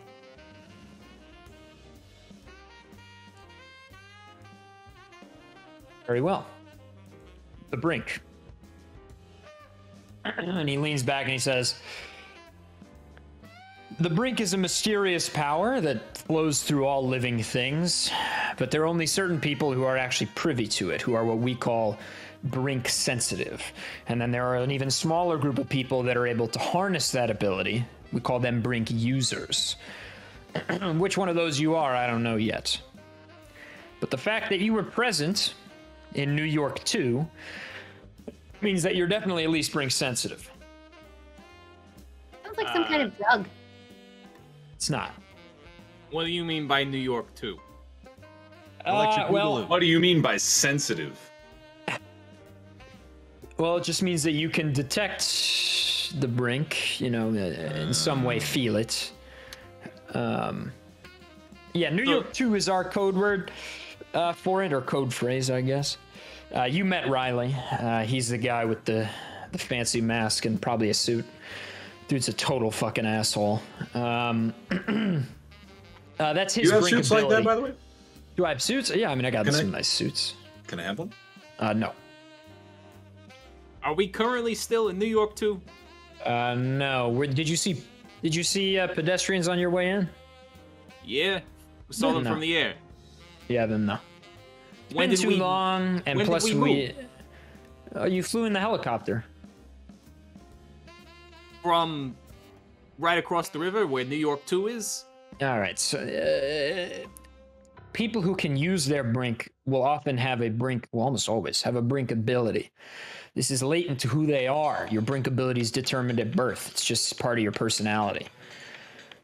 And How can one Riley's Brink, determine what that is? rigorous testing, we can do that, assuming you make the cut. What kind of testing? We'll get there. Riley's brink ability is called Facade's Doorman. It allows him to... what's my description? I wrote down a better way to do this. Yeah, that ability you faced where it seemed like all non-brink sensitive people disappeared. Yeah, that's Riley's brink. That's Facade's Doorman. He can create an exact copy of a place within a certain radius around him, and it's layered directly on top of the real one. So all the like inanimate objects are brought in as exact copies, and anyone who's brink sensitive is moved from the first location into the second layered one. So they're gone in New York 1. And sometimes animals will be brought in, sometimes not. Yes, Lexi in the front. So did we then disappear from the play with everybody else, and that's still occurring? Yeah, they're all still there just watching the show. And people just disappeared in front of them? Yeah, I don't know if they saw it or not. Maybe they thought it was crazy. I couldn't tell you. So, just to be clear, everybody who was there is okay. Yeah. Okay, that's all that matters. Besides Doorman, you can only injure people that are brought in. And we are back outside of that realm? Yeah, he either dispelled it or we went far enough. It's hard to know. There are a lot of things we don't know about Facade's Doorman. I haven't worked with Riley in a really long time. She's gonna get a message and then probably ignore it. So why did he want to kill us? Or why did he want to kill Well, he wanted them? to kill Ryan. Well, me and Ryan and Justin. Yeah. Yeah, this brings us to the 8. And he unbuttons his shirt sleeve on his left and he rolls it up and shows you a tattoo that says number 6. It's a big number 6 on his left arm. And he throws it back down and buttons it. And he says, almost 8 years ago to the day, a man named Steven assembled 8 promising strangers from across the globe to train them in the brink. We trained in Italy for 2 years. And then 2 of us, numbers 7 and 8, that'd be Gillian and Riley, respectively, betrayed us. I believe, Riley's the guy you met earlier, albeit briefly. The ensuing clash between us, which was the 6 of us and Steven and Dominic, who's our teacher, and I guess Alessandro was there too. It was a bloodbath. Riley and Gillian were kind of like the strongest of us. It's a damn shame. How did this Steven guy come upon this knowledge to pass it on to you in the first place? I don't think that's really my story to tell. So then how can we find something like that out? I can teach you, but my story continues. You The kind of 8? paused as if you wanted us to speak, so that's why we interjected. I paused because Yeah, several Meatball's of my got a closest point. friends died that day. Oh. Sorry for your loss. Yeah, me too. The 8, as a group, ended that day, obviously. Those of us who were left, who have gone our separate ways, some of us have stayed in touch, some not. Gillian was killed, but Riley persists, obviously. For some reason now, 6 years later, he's back out of hiding and has assembled a massive amount of sympathizers in the last 6 years during his time away. And we fear that he's got something brewing, given that he is hunting down known brink users. What do you mean sympathizers? Complete fucking whack jobs who are easily assuaded to that kind of point of view. You know why Riley has turned against everyone, or like whatever his motivation is? There are ways to negatively use the brink. Riley and Gillian were in search of that. I really can't say much more at this time. So what about this guy? Point to his shoulder. I wave. No offense. He's a no rat. Offense, yeah, no offense, little one, but you're not exactly a common occurrence here. I've seen a lot of rats in my time. Oh, they don't talk to you? Taking a picture of him. Not usually, no. They probably try. So what makes you succeed where they don't? That's where the brink sensitivity comes in, baby. Have He you called you always been a baby. rat? A rat called you baby. Rusty, have you always been a rat? Oh yeah, I remember my time before all this crazy brink stuff happened. As part of my service to this organization, they took refuge, all of my family, all 487 of them. That's a rat joke. I don't expect you to get that. I think I get it. Sorry, go ahead. I look back to Jameson. He says, yeah, we we were looking for brink users, and we just kind of happened upon, we were, doing some testing on various animals, curious if animals could use the brink, and we found this guy's brink sensitive, and we sort of gave him some brink energy to work with. One of our scientists did, and he gained the ability to speak, but only to brink sensitive people. And So if other people see us talking to you, they're gonna think we're crazy? Yeah. Absolutely. Great. No, Did you they- have to learn how to speak English, or it just comes out like English to us? These experiments have just brought it upon me, and now I can do it. Sorry, did you say that you have brink energy to give and we can have that? Oh, me? No, it's not for No, you. not you, Rusty. James, sorry, Rusty. We'll get there. Oh, okay. Are you Like more now polite or, to like, animals later? than you are to people? What was that? A chance. Are you more polite to animals than you are to people? Oh, yeah, sure. Jameson says, all right, that's enough talk. I'll take you to headquarters. Let's go. And he stands up, and Ryan opens the garage. And Justin and Ryan walk out, and Justin's like, not back into the rain.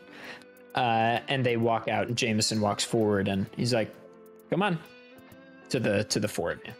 Shouldn't we be contacting families or, I wouldn't use a phone. I don't have family. somebody have hacking on the sympathizer team? Right, that's what I'm saying. We don't know. I'm gonna get you to a secure location, and then you can contact your family. How much time has passed since the show started? Would it be over by now? Maybe an hour. They're probably in intermission or something. Okay. And they just start walking, and assume that you will follow. Mm-hmm. Is there an umbrella we can use? Jameson's like, yeah, you can have mine. And he pulls an umbrella off the wall and throws it to you, Lexi. Thank you. And he says, anybody else want anything? She'll walk. good. She's intrigued enough by this, so she'll go. And as Wait, you all do you have walk- another umbrella? No, I just was asking out of courtesy. There's nothing else to give. And as you walk through, now it's sort of just lightly raining. And you walk for about 2 blocks, sort of weaving in and out of alleyways. And ultimately you happen upon, there's this skyscraper, and there's big words on top of the skyscraper that read Infernitech. INFERNITECH, Infernitech. Will we have heard of this company before, whatever it is Yes. before? Yes, Infernitech is sort of like a, it's like an electronics company. They sort of do general electronics work. It's the two main electronics superpowers in New York City are Hargrove Electrics and Infernitech. And these two organizations are kind of competitors, but Infernitech's kind of the up and comer. They don't do exactly the same stuff. Hargrove is kind of more like GE, whereas Infernitech is kind of more business use and industrial stuff. And Jameson takes you down a back alley, and there's this convenience store that's decrepit and closed. And he uses a key and unlocks the convenience store door that's next to the skyscraper and opens it and says, all right, everybody in. To the Infernitech skyscraper? Into this convenience store next to the Infernitech Oh, next to it, skyscraper. okay. Convenience store, I'm in. Instantly, almost excitedly, I go in. When you walk in, what was that? Sorry, Lexi. So maybe they have a towel or something. When you walk in, the shelves are barren. It looks like it's been closed a long time, or maybe it's supposed to look that way. because Jameson walks over to the wall once everybody's in and the door is closed, and Ryan locks it. And Jameson pulls a lever behind a cabinet, and the whole building, like the interior, the floor starts to sink down. And you know, Rusty's just chilling. This is So the whole par for the floor course. is like an elevator. Yeah, everything attached to it is of like a complete facade. Like, Do you see any of the parts and pieces moving? Like, is the yeah, there's like long chains and Right. gears mechanisms that are like pulling let's it down. just And go up. over and inspect all that and be like, interesting, and start taking notes and pictures. It's very cool. I'm just Yeah. looking desperately for anything that might be left on any of the shelves. Like putting my head like in between shelves. And You find a bag of Doritos. boop. Same pocket as the chips. I Chips hear the Ahoy. crinkling, and I go ask him for one. What are you talking about? I just heard a bag of chips. I know that sound anywhere. No, Can I there's get nothing. I wish there was a bag of chips. Do you want Dude, some? Do you want some cookies? I can see got the bulge cookies. in your trench coat. I can see it. I reach don't in want my your trench crumbly coat and cookies. crinkle the bag of chips to get around it to get cookie crumbs and offer them to you. I guess she's too You can have some cookies. That's all I got. So Jameson's still in the front, right? He just sort of, yeah, he just pulled the lever and he's just kind of standing there. Lexi's gonna walk over and be like, "Do you know about? Were you involved in making this work, or do you know who built this contraption?" Those are my guys.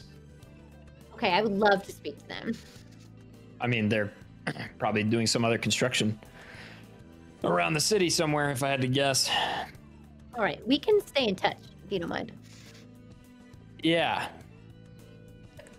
And the elevator settles down, and it feels like you've been going down for like 5 or 10 minutes, and then it like settles into place, and Jameson opens a door for you. And as you walk through, you're in a high-tech science lab. You're in like a full-on lab. There are like doctors and scientists in lab coats doing notes, doing little experiments on various like liquids and, you know, classic, you've seen CSI. This is some science room bullshit. Like, you know, whatever you think is in there is probably in there. Is this a hospital? Fantasyland, dude. Lexi is into it. What'd I'm you just say? like waving at anybody who gives us attention. Yeah, they're all waving back. They're like, "What's up, Rusty?" Hey. Paulie, what did you say? Then is this a hospital? James is like, "No." Is this the Umbrella Corporation? Just go look at Polly. I love You this. ever been in a hospital before? Yeah, it looks just like this. Kind of. While they're all asking questions, I take a pen off the desk. No one notices. Excellent. You walk for a while, and then there's this sort of young-looking scientist with long, curly blonde hair that's tied into a pony that sort of goes into the middle of her back, and she's got these big like owl glasses, and she looks a little like all over the place, but very fun. And she looks over, she's like, "Hey, Rusty." And this is Dr. Sam. This is Dr. Samantha, Rusty. Yes. And she says, "Hey, everybody, you're the new guys, huh? Hi. I'm Dr. Loretto. You can call me Dr. Sam. That's what my friends call me if you want." Dr. Sam's pretty cool. Nice to I meet say you, I'm Dr. Chance. I'm Lexi. Why is there a And- doctor here if it's not a hospital? That's a funny joke. That's a funny one. That's funny. No, he's genuinely confused. No, I know, and she thinks it's a joke. Oh. She's like, "That's funny. What's your name?" Paulie, what do you do here? I treat the patients. No, I'm a research. I'm the assistant research scientist to Dr. Rell. So I put my arm around Polly and just, here, have some cookies. I attempt to shove my hand into his pocket to grab the Doritos. No!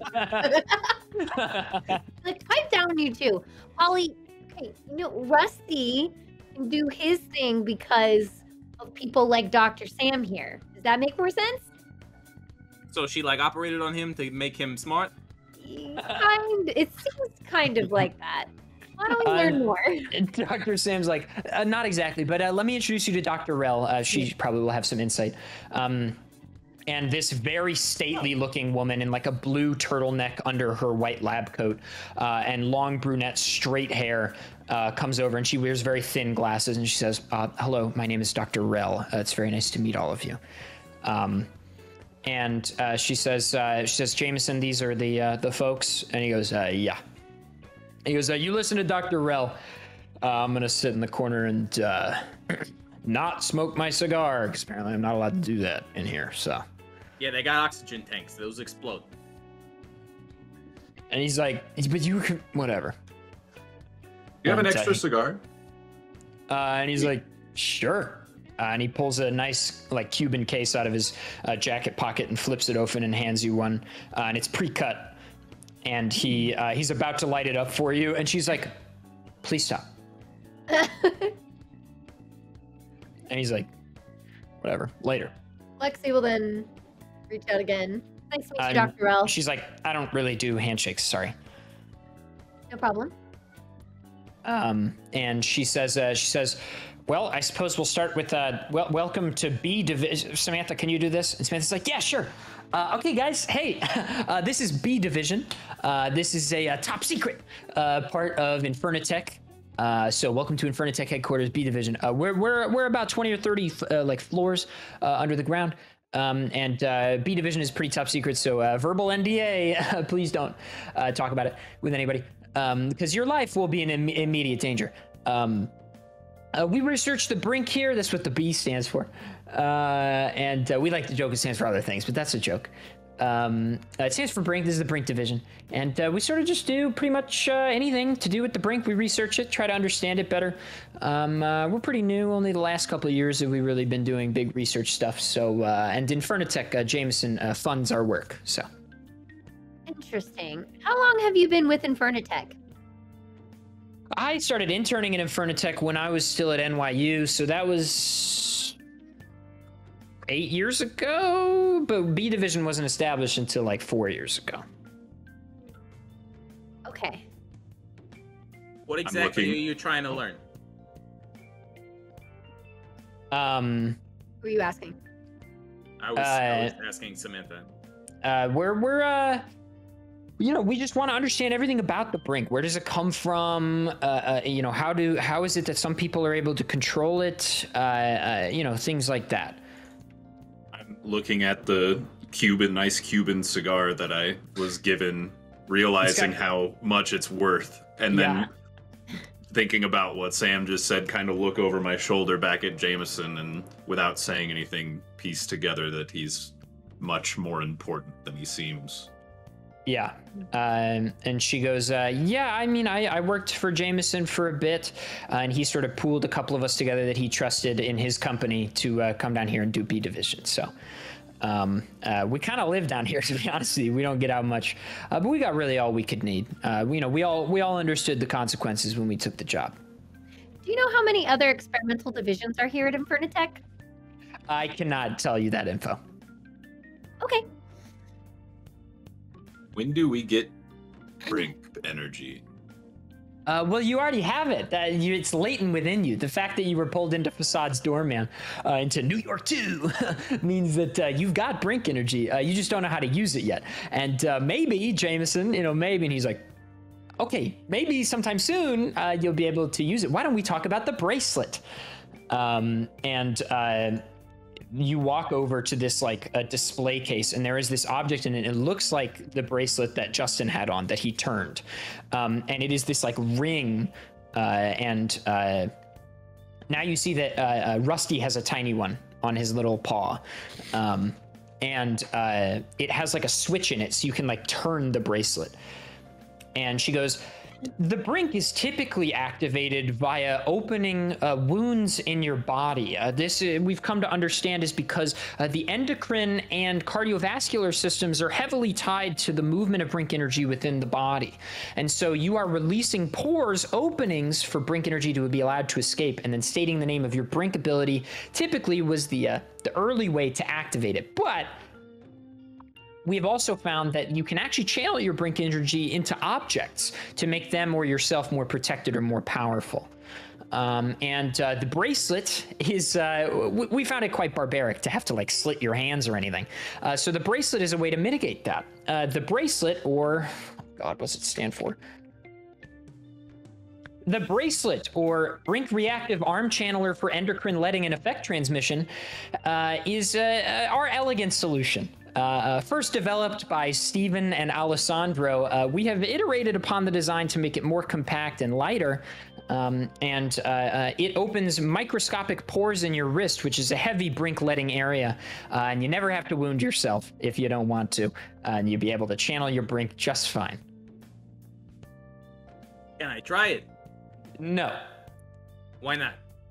I've been told, Jameson, and Jameson stands up and pipes up. He's like, not yet, guys. I kind of want to put you on like a little bit of a trial basis, find out just who we're dealing with before I give you the tools, because if you use the bracelet too soon, you could actually kill yourself. I'm trying to take the bracelet very slyly.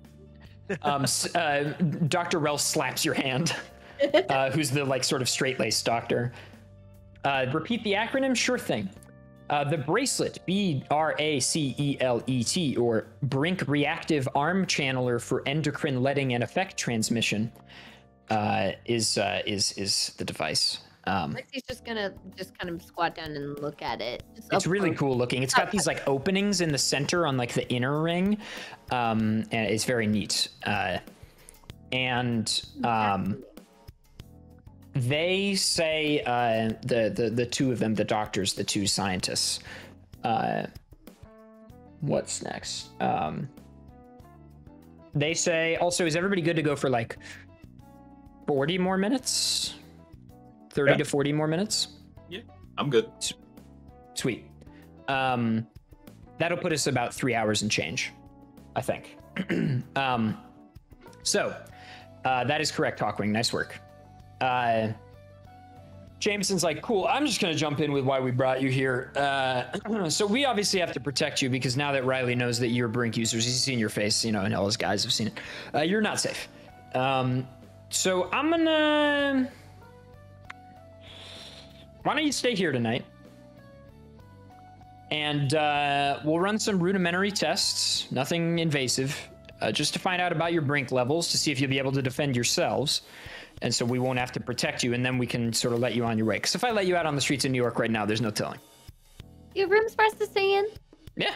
Can I have my own room?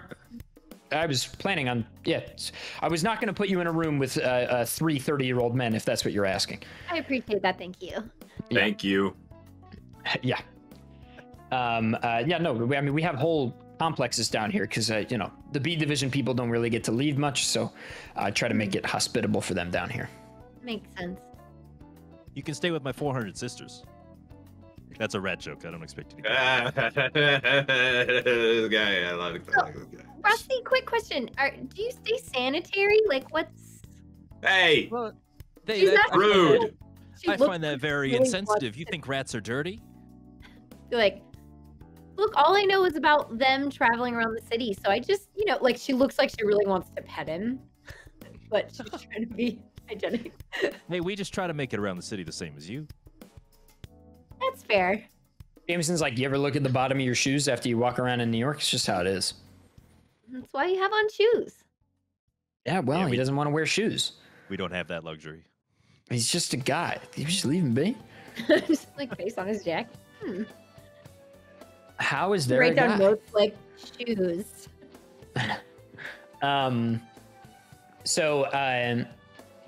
You all feel like for some reason physically and mentally exhausted, not just from the events, but also like whatever went on must have been Justin's Brink or whatever, like that felt bad. Not to mention you climbed a skyscraper. And you went into the show at like 7. It's an evening show. So it's now like 9 p.m. by the time you're here and learn all this stuff. So he offers you a dinner and to go to sleep in your rooms after some like blood is drawn from each of you. Just like 1 vial of blood is drawn from each of you. Do any of you have any issue with that? Can I ask how dinner's being served? It's just like a cafeteria. Tonight on the menu is fried chicken and a nice Caesar salad and some mashed potatoes. Okay, I guess going to school, she would. I'm just wondering about how their school does food. The cafeteria, one presumes. Yeah. Fine. I'm gonna check my phone. Do I have any service down here? No. And she goes, Samantha's like, when you guys are sitting down eating and you check your phone, she goes, oh yeah, sorry. Yeah, the whole place is a Faraday cage, actually. And I go upstairs. I gotta text my siblings, let them know I'm okay. I was watching them at a play, and all of a sudden I wasn't there. They're gonna be worried. My whole family's gonna be worried. We've actually sent representatives to each of your, well, for those of you who had family that we could find, we sent representatives to tell them that you're okay. That's not gonna be weird for them. We have ways. I'm already walking away to my room to go to bed. Is this Dr. Sam who's saying this? Yeah. Okay. It's also just a funny picture to me, like these 3 tall dudes, a rat, this female scientist, and this 13-year-old girl are sitting at like a cafeteria table eating dinner together. It's a very funny thing to me. Let's, as the rest of you go to sleep, we're gonna cut to Rusty and Jameson and Sam. So it's just the rest of you talking with the 2 of them. And Jameson's like, well, the both of you, what do you think of our candidates, I guess, as it were? Quite the motley crew. I was thinking the same. Doesn't seem like they like to talk much. But that's New York for you. Yeah. And Samantha says, kind of amazing that there were 4 of them in one theater. I mean, like, I know Dr. Rel's hypothesis is that Brink users just kind of coagulate, for lack of a better word, just by happenstance, but 4 who didn't know about the Brink, but were all Brink sensitive in one place? And Jameson says, it is strange, but not unheard of. I mean, I don't know. Like, what's the probability that any given individual is Brink sensitive? She's like, well, we don't really have that data yet. He's like, okay. More testing. Rusty, yeah, exactly. Rusty, are you comfortable working with them? I'd be willing to give them a shot. Feel like it could be nice to have somebody that's a little more acquainted with things. I think I'm going to send them on a sort of trial run with Justin, if you're interested. Count me in. Excellent.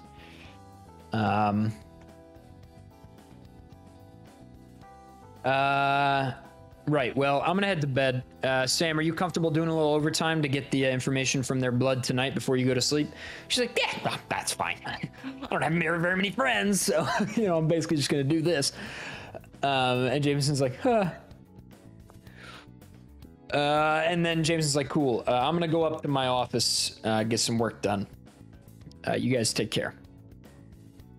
Sure thing. See you around. And we'll cut to the next morning. So we'll have all of you together, and you're all sort of roused in the morning and brought to this central meeting room, for lack of a better word. You're in like just sort of a conference room, sitting in chairs, waiting, swiveling about. Was there like a laundry place to do laundry?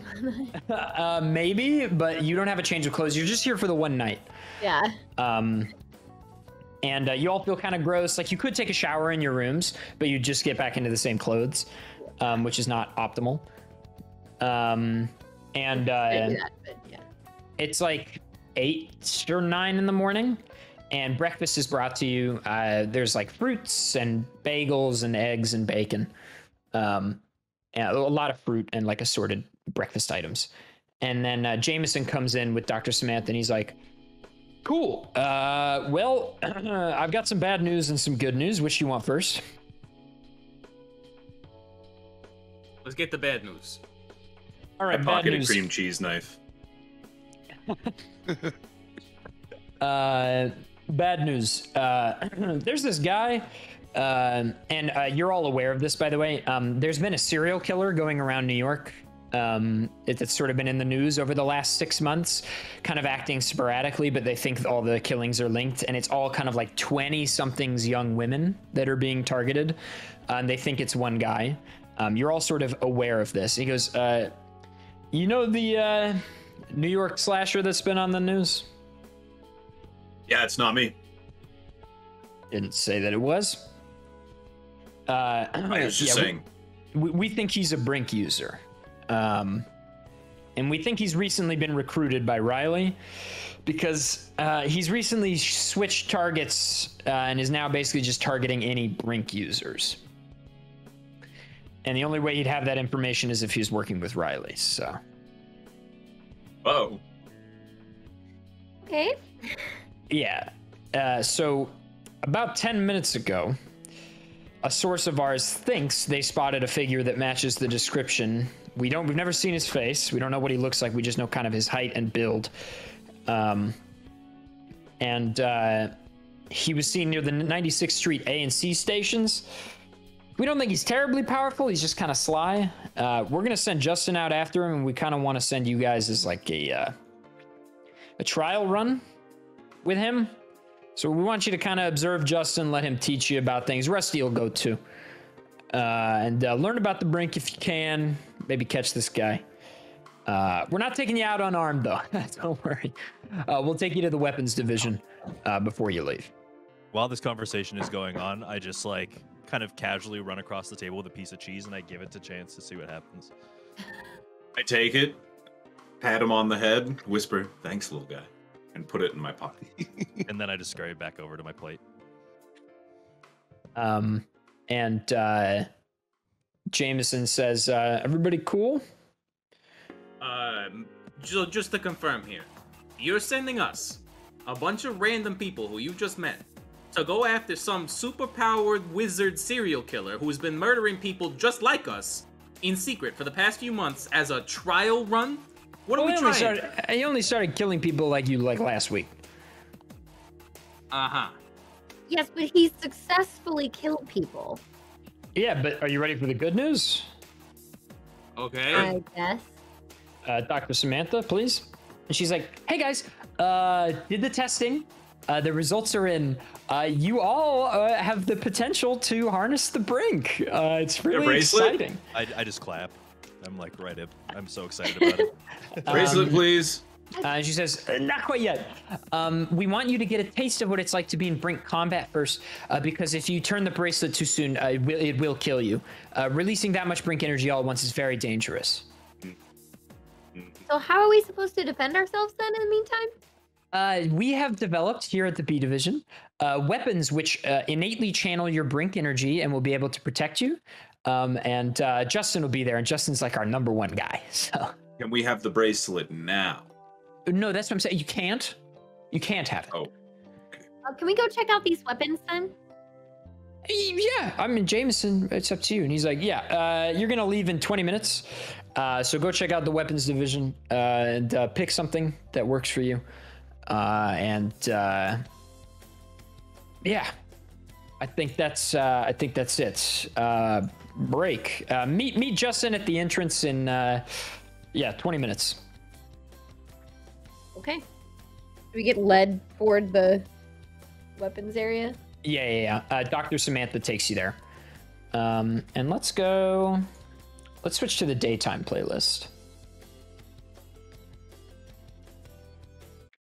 There we go.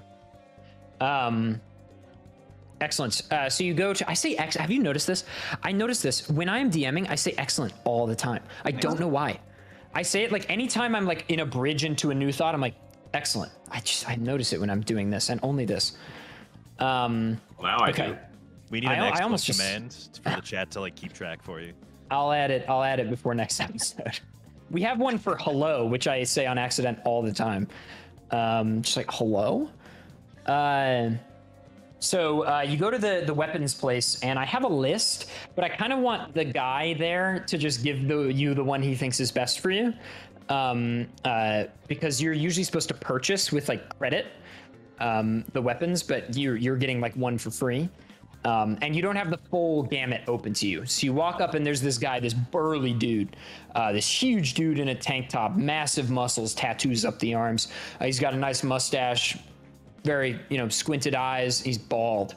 And he goes, what's up, guys? My name's Harley. It's nice to meet all you guys. Hi, Harley, I'm Chance. What's up, Chance? Nice to meet you. I clamber up the counter and like hold my fist out for a fist bump. He's like, my man. Yeah. Rusty, bro. Yo, this guy is nuts. Okay. So I've been instructed to give you guys a weapon. It's going to be dealer's choice. I'm afraid I can't give you the full arsenal. They don't trust you with firearms quite yet. So, let me see. I'd like to just get like look up and down everybody. Okay, great. She's gonna have goes- Maxwell out, by the way, because she's interested in seeing if she can outfit him with anything. Sure. I start turning, kind of like showing off my figure, my coat. He goes back like Ollivander in like Ollivander's wand shop. He's like, oh yeah, perfect. He pulls something out, and he walks back and he hands Paulie a pair of brass knuckles, and he's like, these are for you, my man. All right. I can't say I've ever used them before, but You just swing. all right. I slip them on my fingers. For you, Paulie, that is it's going to be plus strength and proficiency. Assuming these are simple melee weapons, so if you're proficient in simple melee weapons, you will have proficiency on these rolls. Yep. So this is d20 plus strength. They're all plus strength. They're melee weapons. Plus strength plus proficiency for you, Paulie, and you can innately multi-attack with them, a 1/2, and it's 1d4 plus strength for each. Okay. Is it blunt damage, piercing, Bludgeoning. bludgeoning? To you, Mamba, he hands a machete. And he sort of flips it in his hand so that he's holding the blunt edge of the blade, and he hands it to you to take the handle. And Mamba, this is d20 plus strength plus proficiency if you have it, and then it's 1d8 plus strength slashing. And to you, Chance, he hands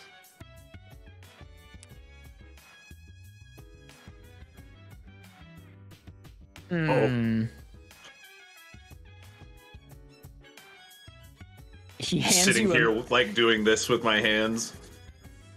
he hands you a meat cleaver, and he's like, I feel like this is you.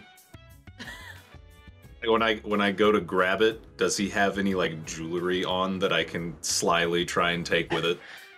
He's got a chain link bracelet around his right hand. When he hands it to me, I go, you really get me. You really understand me. Like just in the moment, you did so well, and I'm like trying to very carefully take the chain link around his wrist. Roll sleight of hand. Oh, The song slaps, by the way. that would be a 8. You reach around his wrist to like grab it, and he plants his hand thinking that it's like a two hands thing, and he's like, thank you, man, I appreciate that. So yeah, of course, and I appreciate you. Thank you so much. And I take the meat cleaver. The meat cleaver is d20 plus strength plus proficiency if you have it, and it is 1d6 plus strength slashing. Can you repeat all that? 1d6 plus strength slashing for damage, and then for the attack roll, it's a d20 plus strength, and then if you are proficient in simple melee weapons, then you add your proficiency bonus. Okay. And then Rusty, I would say you already obviously will have something. We'll say that you have a pocket knife that you like hold up, and the pocket knife is d20 plus strength plus proficiency if you have it. And Is that a simple weapon? Yes. It is 1d4 piercing plus strength. This is a human-sized pocket knife? Yeah, so it's like a huge knife it's actually a little bit smaller. It's shrunk down. It's made special. Like a So little it's baby something Swiss that Army knife? he could hold it under, like a tiny Swiss Army pocket knife that Rusty could hold under both hands if standing up. Kid ones you get. Yeah. Oh, what is this, Danny? Saw this morning. It's the greatest thing I've ever seen. LOL. Skip to like 25 seconds though. And Oh yes. I almost said Alencia. That'll happen a couple times. Lexi, he's like, you don't strike me as the weapon type, but I can give you something if you want it. I got something for your robot. Neither of us are very strong at the moment. All right. Why don't I give him? I'll give him the nightstick. I'll give him a nightstick. Name's Maxwell. All right. Go look over it's like, okay. And he brings you like a nightstick for the robot to have, so that it's small and compressible, but can be unfolded and whack. Okay. And Neither of us have any strength.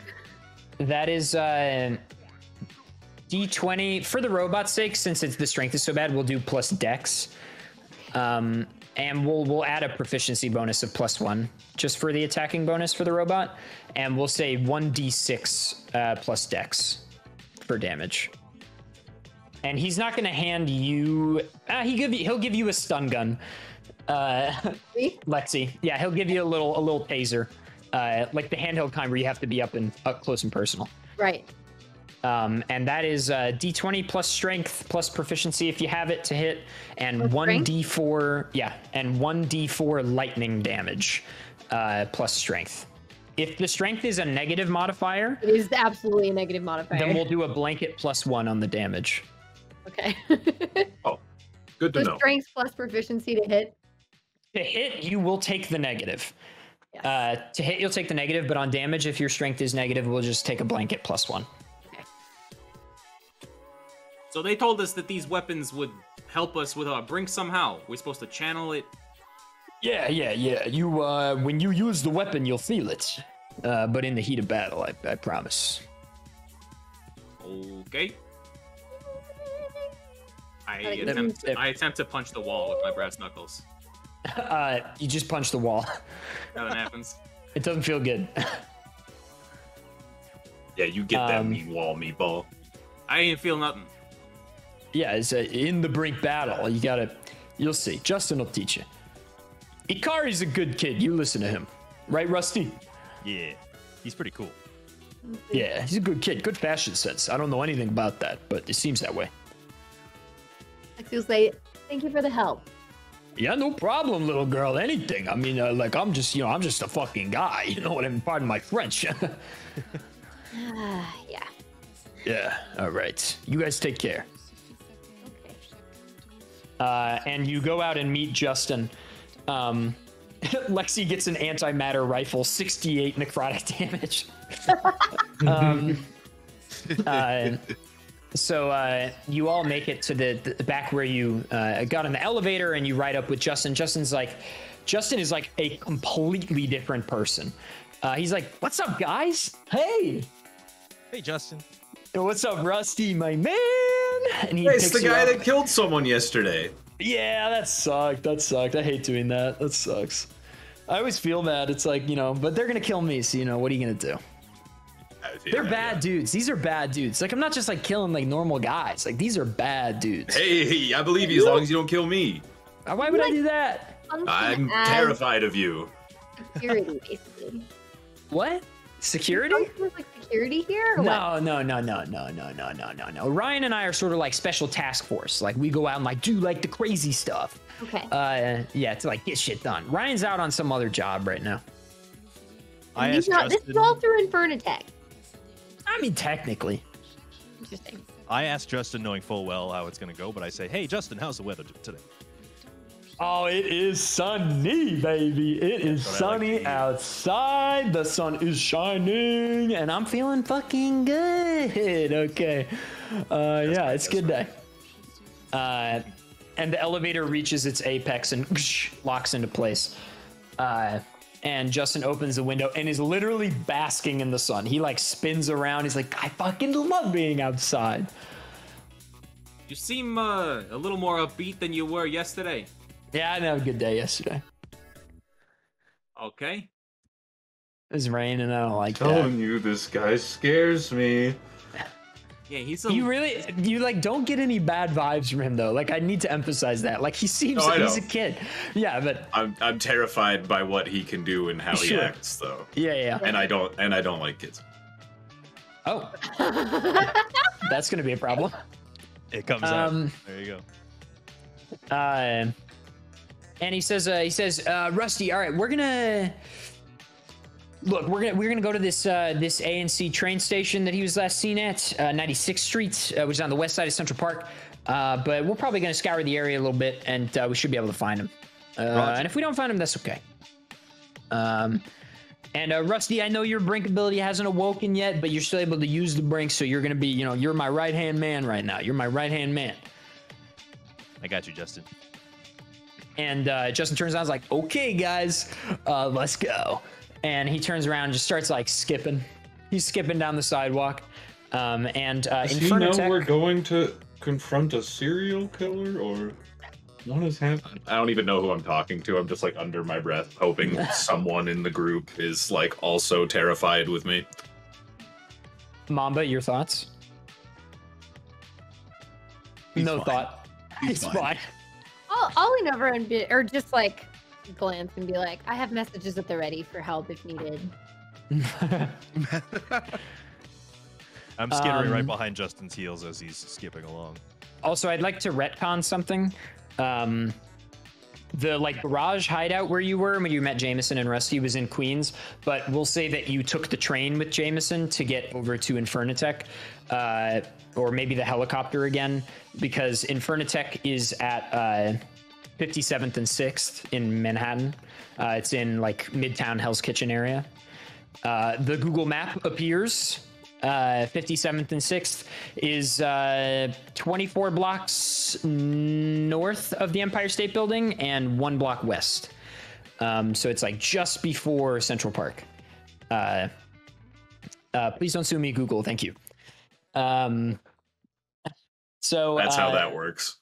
Well, I think technically you're not supposed. You have to license use of Google Maps, but that doesn't. Well, whatever. I don't. They have a lot of money, and I don't. So hopefully that's fine. Excellent. I did it again, bro. Excellent. So you walk for a bit, sun is shining, feeling good, and you make it to the station, and Justin's looking around, and he's like, why don't you guys wait here? I'm gonna go down, check it out. Rusty, stay with them. I'll be right back. I doubt he'll still be here. He doesn't linger long in places. And Justin like slides down the railing, down the stairs, and plops in and is sort of looking around. So are we supposed to be doing anything specific? Rusty, you don't really know. You're kind of just like, maybe. I just kind of shrug my shoulders, yeah. I just follow Justin's lead. He's real smart. Are we just holding brass knuckles and meat cleavers out like in the open in New York City? Presumably you've put them in pockets or something. One presumes, unless you're really nervous, in which case maybe, but that's a bad look. The NYPD are all over train stops, as anyone will tell you. So Lexi will put Maxwell kind of on her head again and be like, I'm trying to think of a good terminology for like scout mode or something, just to like put him on. Sure, he's like scout mode. Yeah, alert. She'll be on her phone. She's gonna be sending some more messages. Paulie, can Paulie and Chance and Mamba please roll perception for me? And Rusty. All right. To everybody except for Lexi. Oh, the robot doesn't. The robot can roll. The robot can roll. Okay. Let's get Chance. 18. And Paulie. 11. Mamba. 7. And Rusty. 11. And what's the robot? 12. Who was the highest? Who was Chance, right? Chance. Yeah. Yeah, I think the DC on this was 15 or 16. So we'll say Chance. Chance, you feel like you see every once in a while a pedestrian, mostly young people, in their teens and 20s, kind of like notice Lexi, and they're like, and then it's not really a big thing, but they're like, you feel like they might notice her. Because of the robot on her head, or? Maybe. You don't know. Well, I notice it, but I don't understand kids. I don't really. It doesn't really faze me. It's kind of weird. Sure. Like maybe they like the robot because they're young. Whatever. Fair. And with that, Justin comes back up, and he's like, "All right, guys. Yeah, he is not here.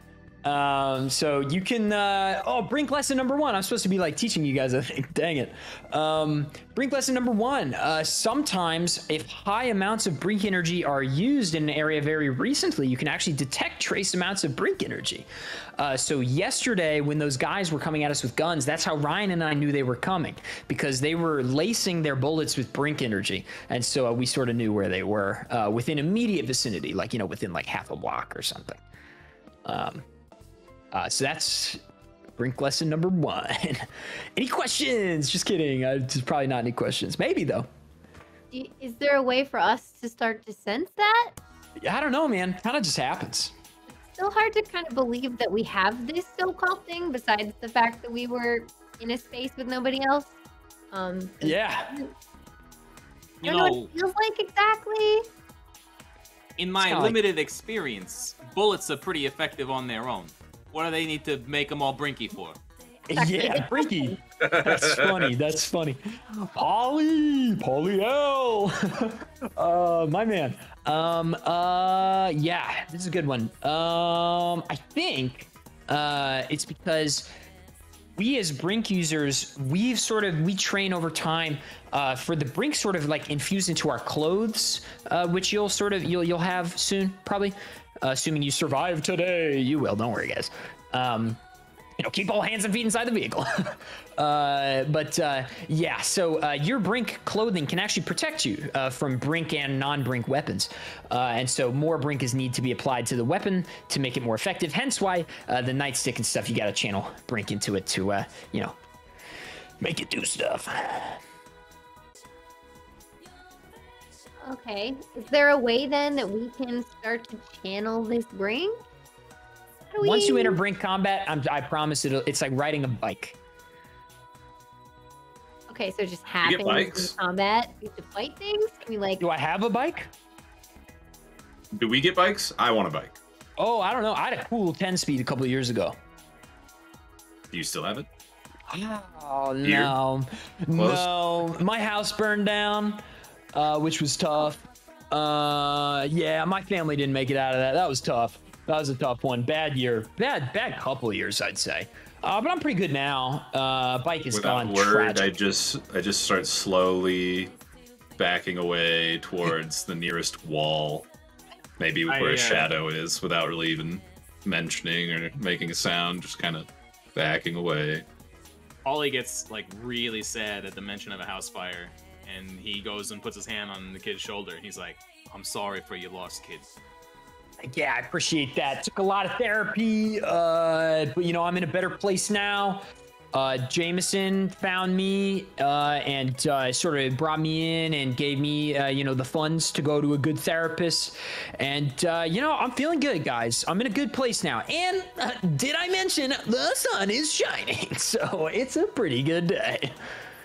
I reached to Justin for another fist bump. He's like, "Oh, Pound Town, baby." Yeah. He's like, "Cool. So let's move west. I doubt he goes into Central Park. It is bumping in CP today, because it's sunny outside. Good day for like some ultimate, or maybe a little bit of I don't know. What do you do? Football. And let's just go west and see what we find. I got a good feeling about it. Yeah, let's go. Cheers." And he We starts on walking the west. Are we on the east or west side right now? You're on the west side. Okay. 96th Street AC station is on the west side of Central Park. Yeah, it's on like 8th Avenue or something, right? Yeah. She's gonna Max is gonna go off her head and just kind of hang out her satchel, but still have an eye out on the side. Okay. Sure. I sidle up to Mamba, and I'm be like, "Hey, big guy, you want to try to fight me? We want to see if we can do this Brink thing if we get into battle with each other." You really think you could take me on? I mean, I'm not trying to win the fight or whatever. I just want to see if we can do the Brink thing. like without warning. I speed up and get grappling. past them, even though I was in the back. I hear Can this I dodge? conversation, just kind of start. Yeah, Bobby, roll to hit. Yeah, sure. D20 plus strength. I assume it's not like a full strength punch. No. We'll do. It's 13. That hits. It doesn't. Oh, really? 13 doesn't hit. Okay. So you swing and Paulie, you're able to dodge out of the way. I'm like, whoa, buddy! I wasn't trying to start shit with you. I just wanted to see if we could do the magic stuff. Now I don't let's. think us breaking out in a fight in Central Park is gonna go very well. Justin's like, I'll let them do whatever they want. They're crazy. It ain't something the Central Park hasn't seen. Yeah. Plus, we're like, we're on the west side, like, whatever. But guys, this is not gonna work. It's gotta be, you gotta be like, I don't know how to explain it. It's gotta be like somebody else's brink. We'll get there. Right. I pick up a rock off the ground and put it in my pocket. You are insane. Who are you stealing from? Earth? It looked shiny. Maybe it was someone's. I don't know. Excellent. Also, Richard Pog. Richard took extra screenshots of the map. Gamer. LOL. Okay. Justin. Basically, you guys are walking for a bit, sort of weaving in between streets, kind of like randomly, but you feel like maybe Justin has an idea of what's going on. Rusty feels good about it. And all of a sudden, and I'm going to change the music.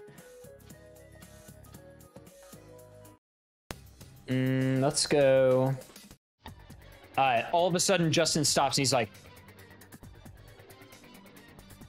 oh, do you guys know that this is like that signal in movies? Do you guys know that one? It's stop where you are. Quiet. You guys know it? Now I do. Okay, cool. What? I think I saw him. Where? What does he look like? You're in like an alleyway. And he's like, I don't know. I just saw a guy from the back that kind of matches the description running. I'm gonna go get him. I'm And scurrying forward in the direction you pointed already. and Justin grabs his wrist and he's like, no. Okay. Oh, I'm not a very good leader. He just turns the bracelet and says, imminent, or is it immediate forecast? I think it's immediate forecast. Yeah, he says immediate forecast.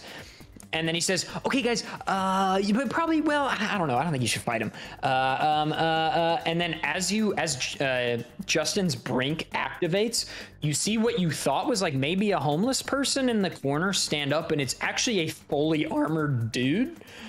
And Justin assesses him, looks back at you guys, looks at Rusty, assesses him, and he's like, you guys can handle this guy. Rusty, you got it.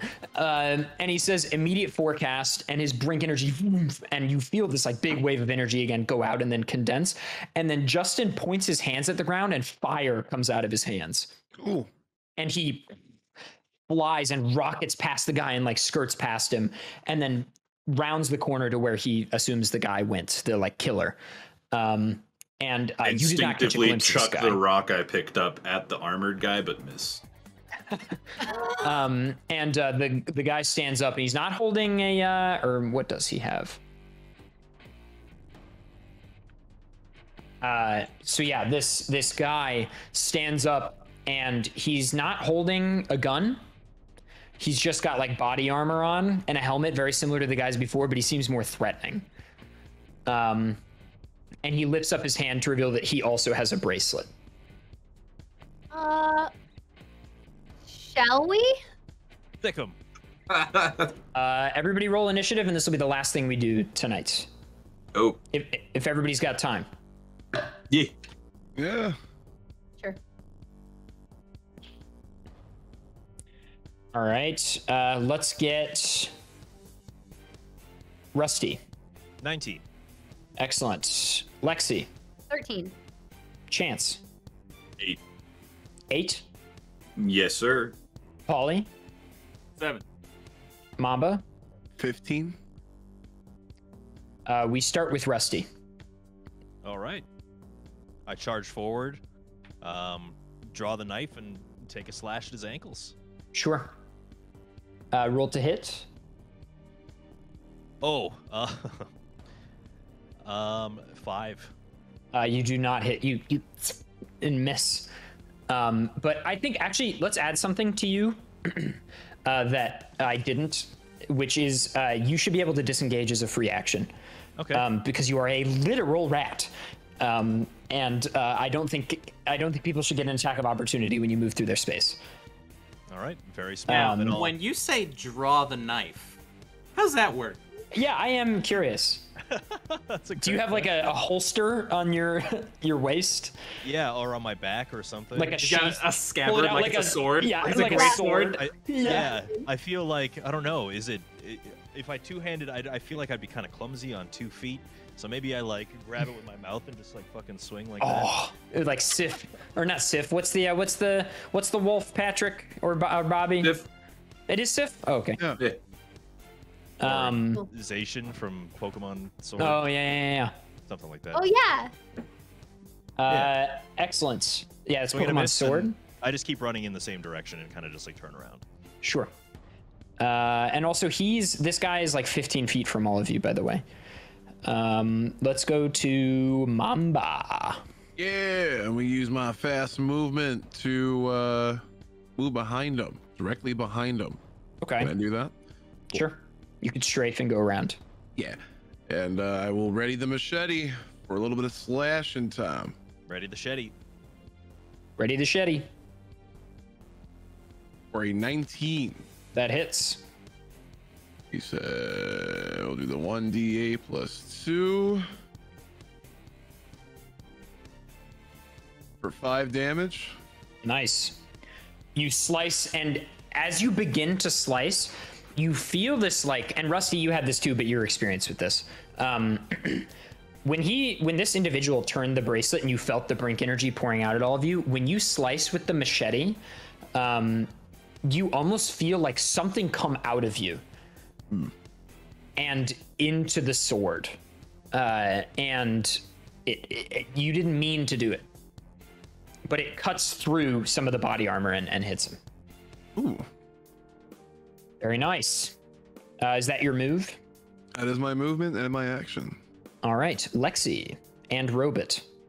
Oh no, sorry, it's the enemy's turn. I beg your pardon. The Brink user says, under a muffled voice, but beneath the like face mask thing, goes, "Blade of my spirit." And their Brink energy condenses and forms a blue, like ethereal-looking sword in their hand, and they clasp it, and they whip around and attempt to slash. I almost said Haddock. Mamba. Mamba does disadvantage. That's always. That's always. And that's my fault. That is, it's here. It's in the epic. skills and feats. So Epic. we're from level 1, baby. Epic. Dang. Well, I rolled a 20, so if I can roll another 20, that would be nice. I didn't. Does a +6 to hit? That's nice. Does a 16 hit you? Well, I mean, yeah, that would it. You take 6 damage, 6 Ow. slashing damage. This blade does not feel good. It like burns almost. The Brink energy you are now feeling does not feel nice. Gamers, let's get some combat emoticons in the chat. I don't know what you would use for that, but you know, just use it. And then this person, because you know I had to do it to him. This person then whips around and throws the blade, which is what's attacking twice called, Bobby? The multi-attack, you mean? That feels good. That feels good. That feels good to hear. This person throws the sword at, we'll say, Paulie. And Paulie does a... Yeah, that hits you for sure. 15? No. 15 doesn't hit? No, 16 is my armor class. Okay. Yeah, mine is 10 plus Dex plus Constitution. When I put my best stats into those two. Yeah, these are you're seeing part of the homebrew classes at work here. So the sword whips past you and sticks into a wall, and then they go like this and recall the sword as a bonus action, and it evaporates in place and is in their hands again. And up next is Lexi.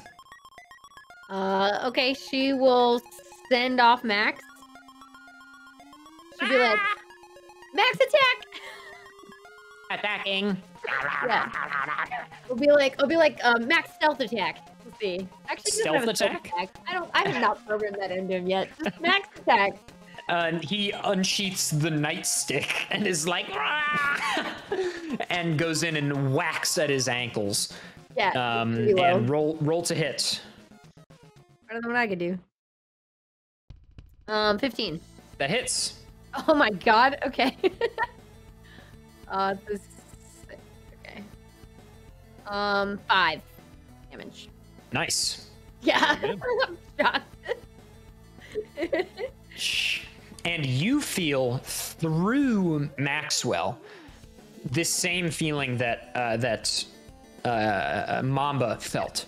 Like the connection you have with Maxwell, you're like, and due to what your brink eventually will be, you feel this sort of connection there, and you feel that same feeling of like it's weird, like the brink energy is like coming out of you. Will you do anything? Me? Yeah. Oh, I can go as well. Yes. It's up to you whether or not you think she'd actually run up to this guy or not. She would not. So I want to call him back. Okay. Back. She will, or he will incur an attack of opportunity when he moves out of their space. Oh, I mean, he can only go 5 feet back, so. So it's up to you whether you want to or not. It's okay either way. I mean. Not yet, I guess. All right, so he'll chill there, right at the guy's feet. I'll just be like, move out of the way. I don't know. Be Try careful. to like circle around his back or something. Sure. So he like tries to like maneuver around. Yeah. Next move. And up next is Chance. Anyone else not gone yet? Me. You haven't Polly's gone yet? after you. Okay. Polly's after you. I guess I will shakily take my meat cleaver in hand and run straight at this giant, scary man with a magical sword, and give him a good old slasheroo. Sure. I would like to make a reaction. Okay. Use something called helpful, which allows me to use the help command as a reaction, and you get advantage on this attack roll. Oh. Nice. So you roll 2 d20s and take the better. I definitely need it. Okay. Ooh, that's a good one. Where'd it go? Oh, good. Okay, well, that would be 16. Hits. Nice. Let's go. Let's go. This is cool. I like the help action. What in your mind is happening in that moment? Is Rusty shouting words of support? I don't know. Maybe like some sort of distraction. Kick Yeah, him in the fuck back him of up. the leg so that he's like, what? Excellent. 4. Nice. And then, as a bonus action, I'm going to inspire Meatball. And I'm going to say, get him next! And what that does is that gives you an inspiration dice, a d6 that you can use in the next 10 minutes. I like that. Okay. Can I use it only on attack rolls or on damage rolls? Next I'm 10 pretty sure minutes, you can roll the die, add the number, roll the d20. It's attack rolls, I'm pretty sure. Attack rolls and saving throws, I think.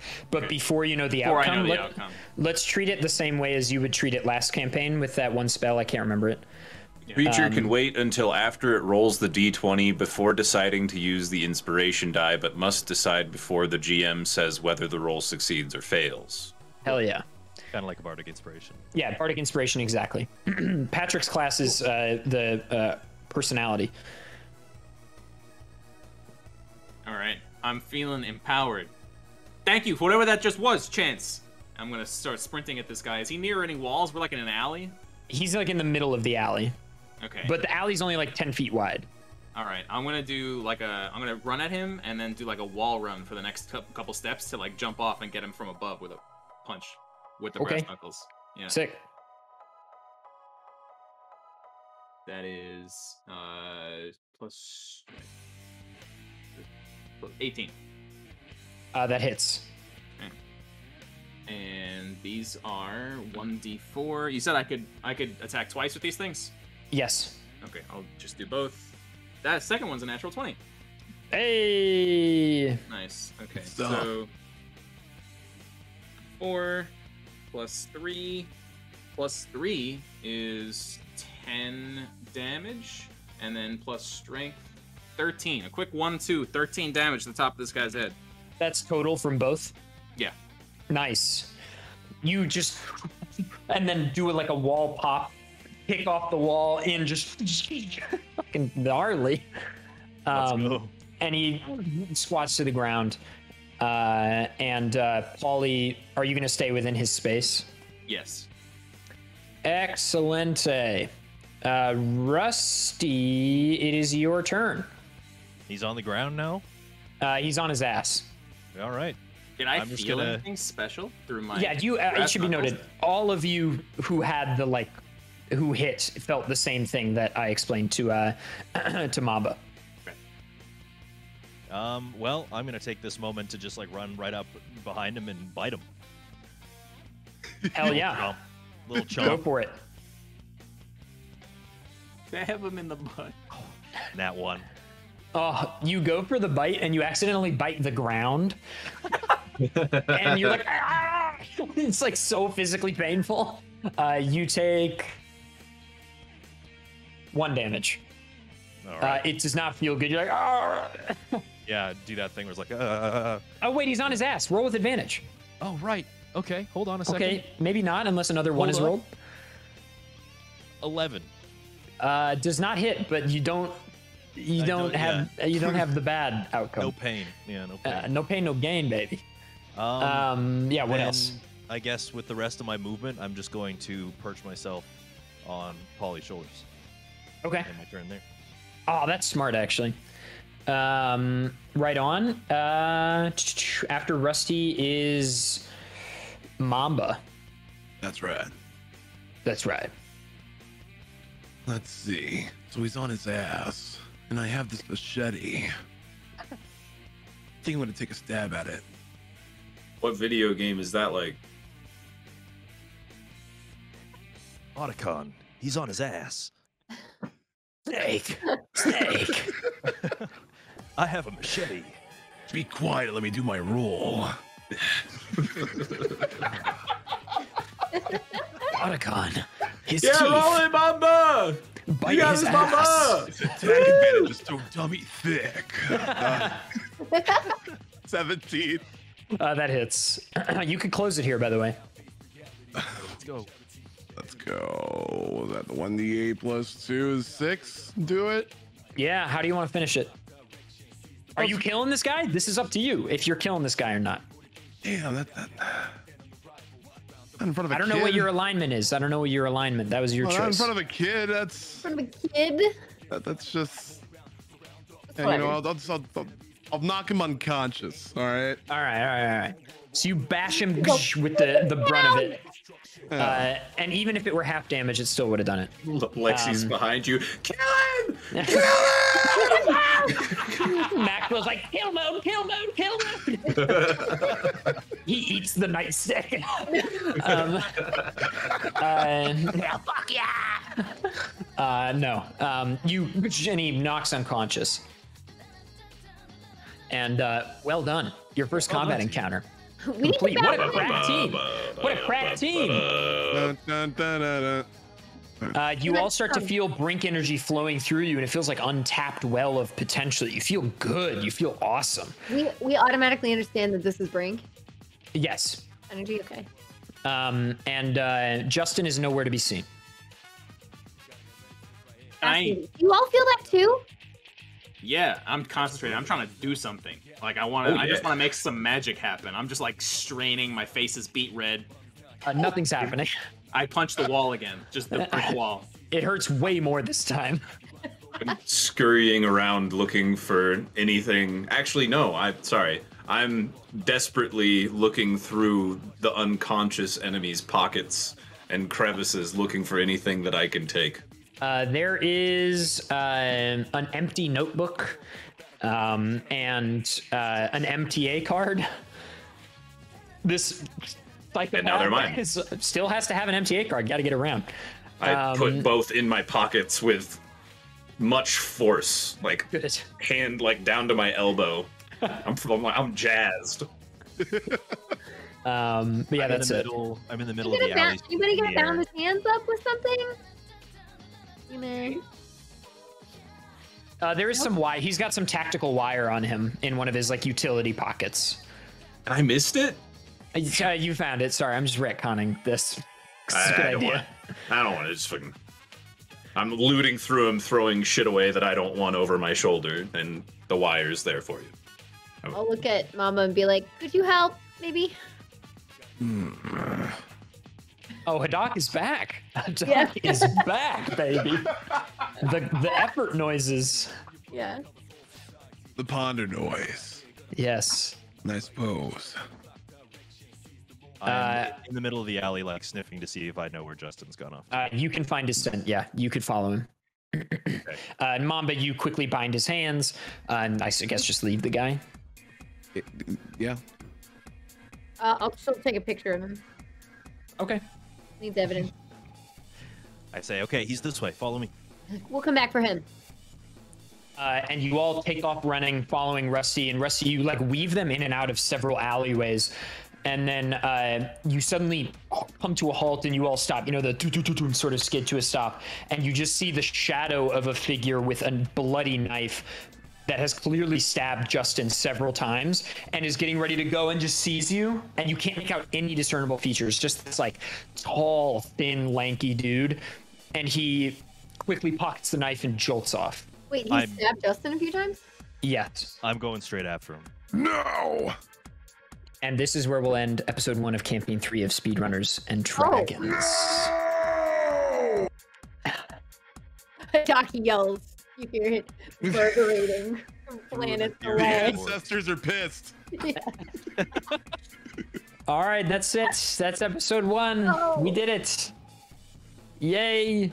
Let's go. Let's go. Let's go. Yay. Call to action items. Please join the Speedrunners and Dragons Discord. !S&D in the chat right now. Join that Discord and subscribe to that YouTube. This will go up on YouTube probably on Wednesday. Because Twitch partner contracts. You're technically supposed to wait over 24 hours. Also, please follow our players. We'll do a little plug section as is customary in a second. Thank you everybody so much for watching and for all of the hype and excitement around the forthcoming campaign. I really appreciate it. I have a lot of fun with these things. It's also an unbelievable amount of work. Big thank you to Richard, our producer, who did tech and made all the layouts for this. It's huge and an unbelievable help. For what it's worth, Speedrunners and Dragons is funded by viewers like you. Take it or leave it. But we're excited to have you here. And our next episode will be in 2 weeks, but we'll confirm that that's possible for all the players after this. Let's do some plugs. Thank you for the 1 bit, Patrick. Richard's salary is paid. Got it. Why don't we start with you, Dangers? What do you got going on in the Dangers sphere? I speedrun Mario games primarily. Been taking a little bit of a break from Twitch, but I'll be back soon. And that's kind of the deal. Mario games go fast. Odyssey, Kirby came out recently. That game's super fun to speedrun too. So kind of just variety Mario children's game speedruns. Sweet. That's me. Wally. I'm Danny. I'm the other half of the Nintendo speedrunning sphere from Dangers. I do Zelda. right. He's the red man. I'm the green man. I've also been taking a little bit of a break from Twitch. Life's been super busy recently, but I'm going to get back to it soon. So most importantly, follow these other people. And Danny too. Don't leave, man. Yeah. I don't know if I'm pointing in the right direction. You would point to your left, Dangers. No, your left, like your actual left. There you go. Foo. Hi. Hey, I also do a little speedrunning. Well, speaking of all the Persona music, I've been playing Persona 3 and desperately trying to finish up because I also want to do Xenoblade stuff. But yeah, I do a lot of like casual adventure games, platformers, RPGs. But I also speedrun Kirby. I speedrun Kirby 64, Nice. and I picked up Forgotten Land, and it's fun. I'm just bad, but you know, we're working on it. And I'm about to go to Disney World, so I took my little break like last month, and I'm taking a few days off this coming week. But yeah, so you can always check out my Disney progress on not Twitch because I don't stream when I'm at Disney World. But What's your post Instagram? What's your Instagram and my handle? TikTok. If you want to find me anywhere else, if you just search Kung Fu Fruit Cup, those are my accounts. So Sweet. very easy to find. I love how we're doing like, hey guys, what call to action? Where do we find you? Nowhere. None of us are streaming. I'm streaming well. No, the rest of the week. Besides, I know two people who are streaming, and they stream all the time. Bobby, why don't you go first? yeah. I do stream all the time. This is my full-time job, and yeah, my name is Bobby. I play a lot of Mega Man and Castlevania, but I also stream a lot of charity and produce a whole bunch of esports tournament events on my channel. If you like a whole bunch of that variety, make sure to follow me at twitch.tv/theblacktastic or on Twitter, because we'll definitely be musing about a whole bunch of speculation here in these next couple episodes of Speedrunners and Dragons Season 3. Patrick, what a plug. Patrick. Patty. I also stream full time. I'll be streaming later tonight. Recently, I've been taking care of some gnarly tennis elbow I've got from playing video games too much, because I play so many video games on stream. So I, for example, will be spending the night watching Mahler's response to H-Bomber Guy's Dark Souls 2 defense video. So if you want to watch a British man pick apart an hour-long video over the course of 9 hours, then stop on by, and once my arms are better, I will be back to playing all kinds of video games. Dark Souls, for instance. I play a lot Sweet. of Mario 64 ROM hacks and stuff like that. So stop on by and have some fun. Sick. Follow our excellent players, please. As far as what is on this channel, big news this week is Saturday is going to be I'm trying something I never tried before, and we're going to do a big old honky stream on Saturday to raise funds for a few things in the life of ADEF. So the ADEF-a-thon is on Saturday. It's sort of like a subathon, except instead of letting Bezos take any money, it's just all going to go to me, which is the GOAT way. Except no one gets emotes. So yeah, stop on by on Saturday. I'm probably literally going to be streaming all day, potentially 24 hours, depending on how it goes. Potentially 2 days, depending on how it goes. So stop on by on Saturday on my stream. I'll be live all day. And with that, gamers, thank you so much for watching Speedrunners and Dragons episode 1 of Campaign 3. Richard and I have been working very hard, so thank you for your eyes and your ears and your hearts. And they're so good, dude. We're going to cut to just like some kind of Speedrunners and Dragons logo screen of some kind, and we're going to find a raid target. Bye-bye, and thank you so much. Stick around and we're going to raid someone.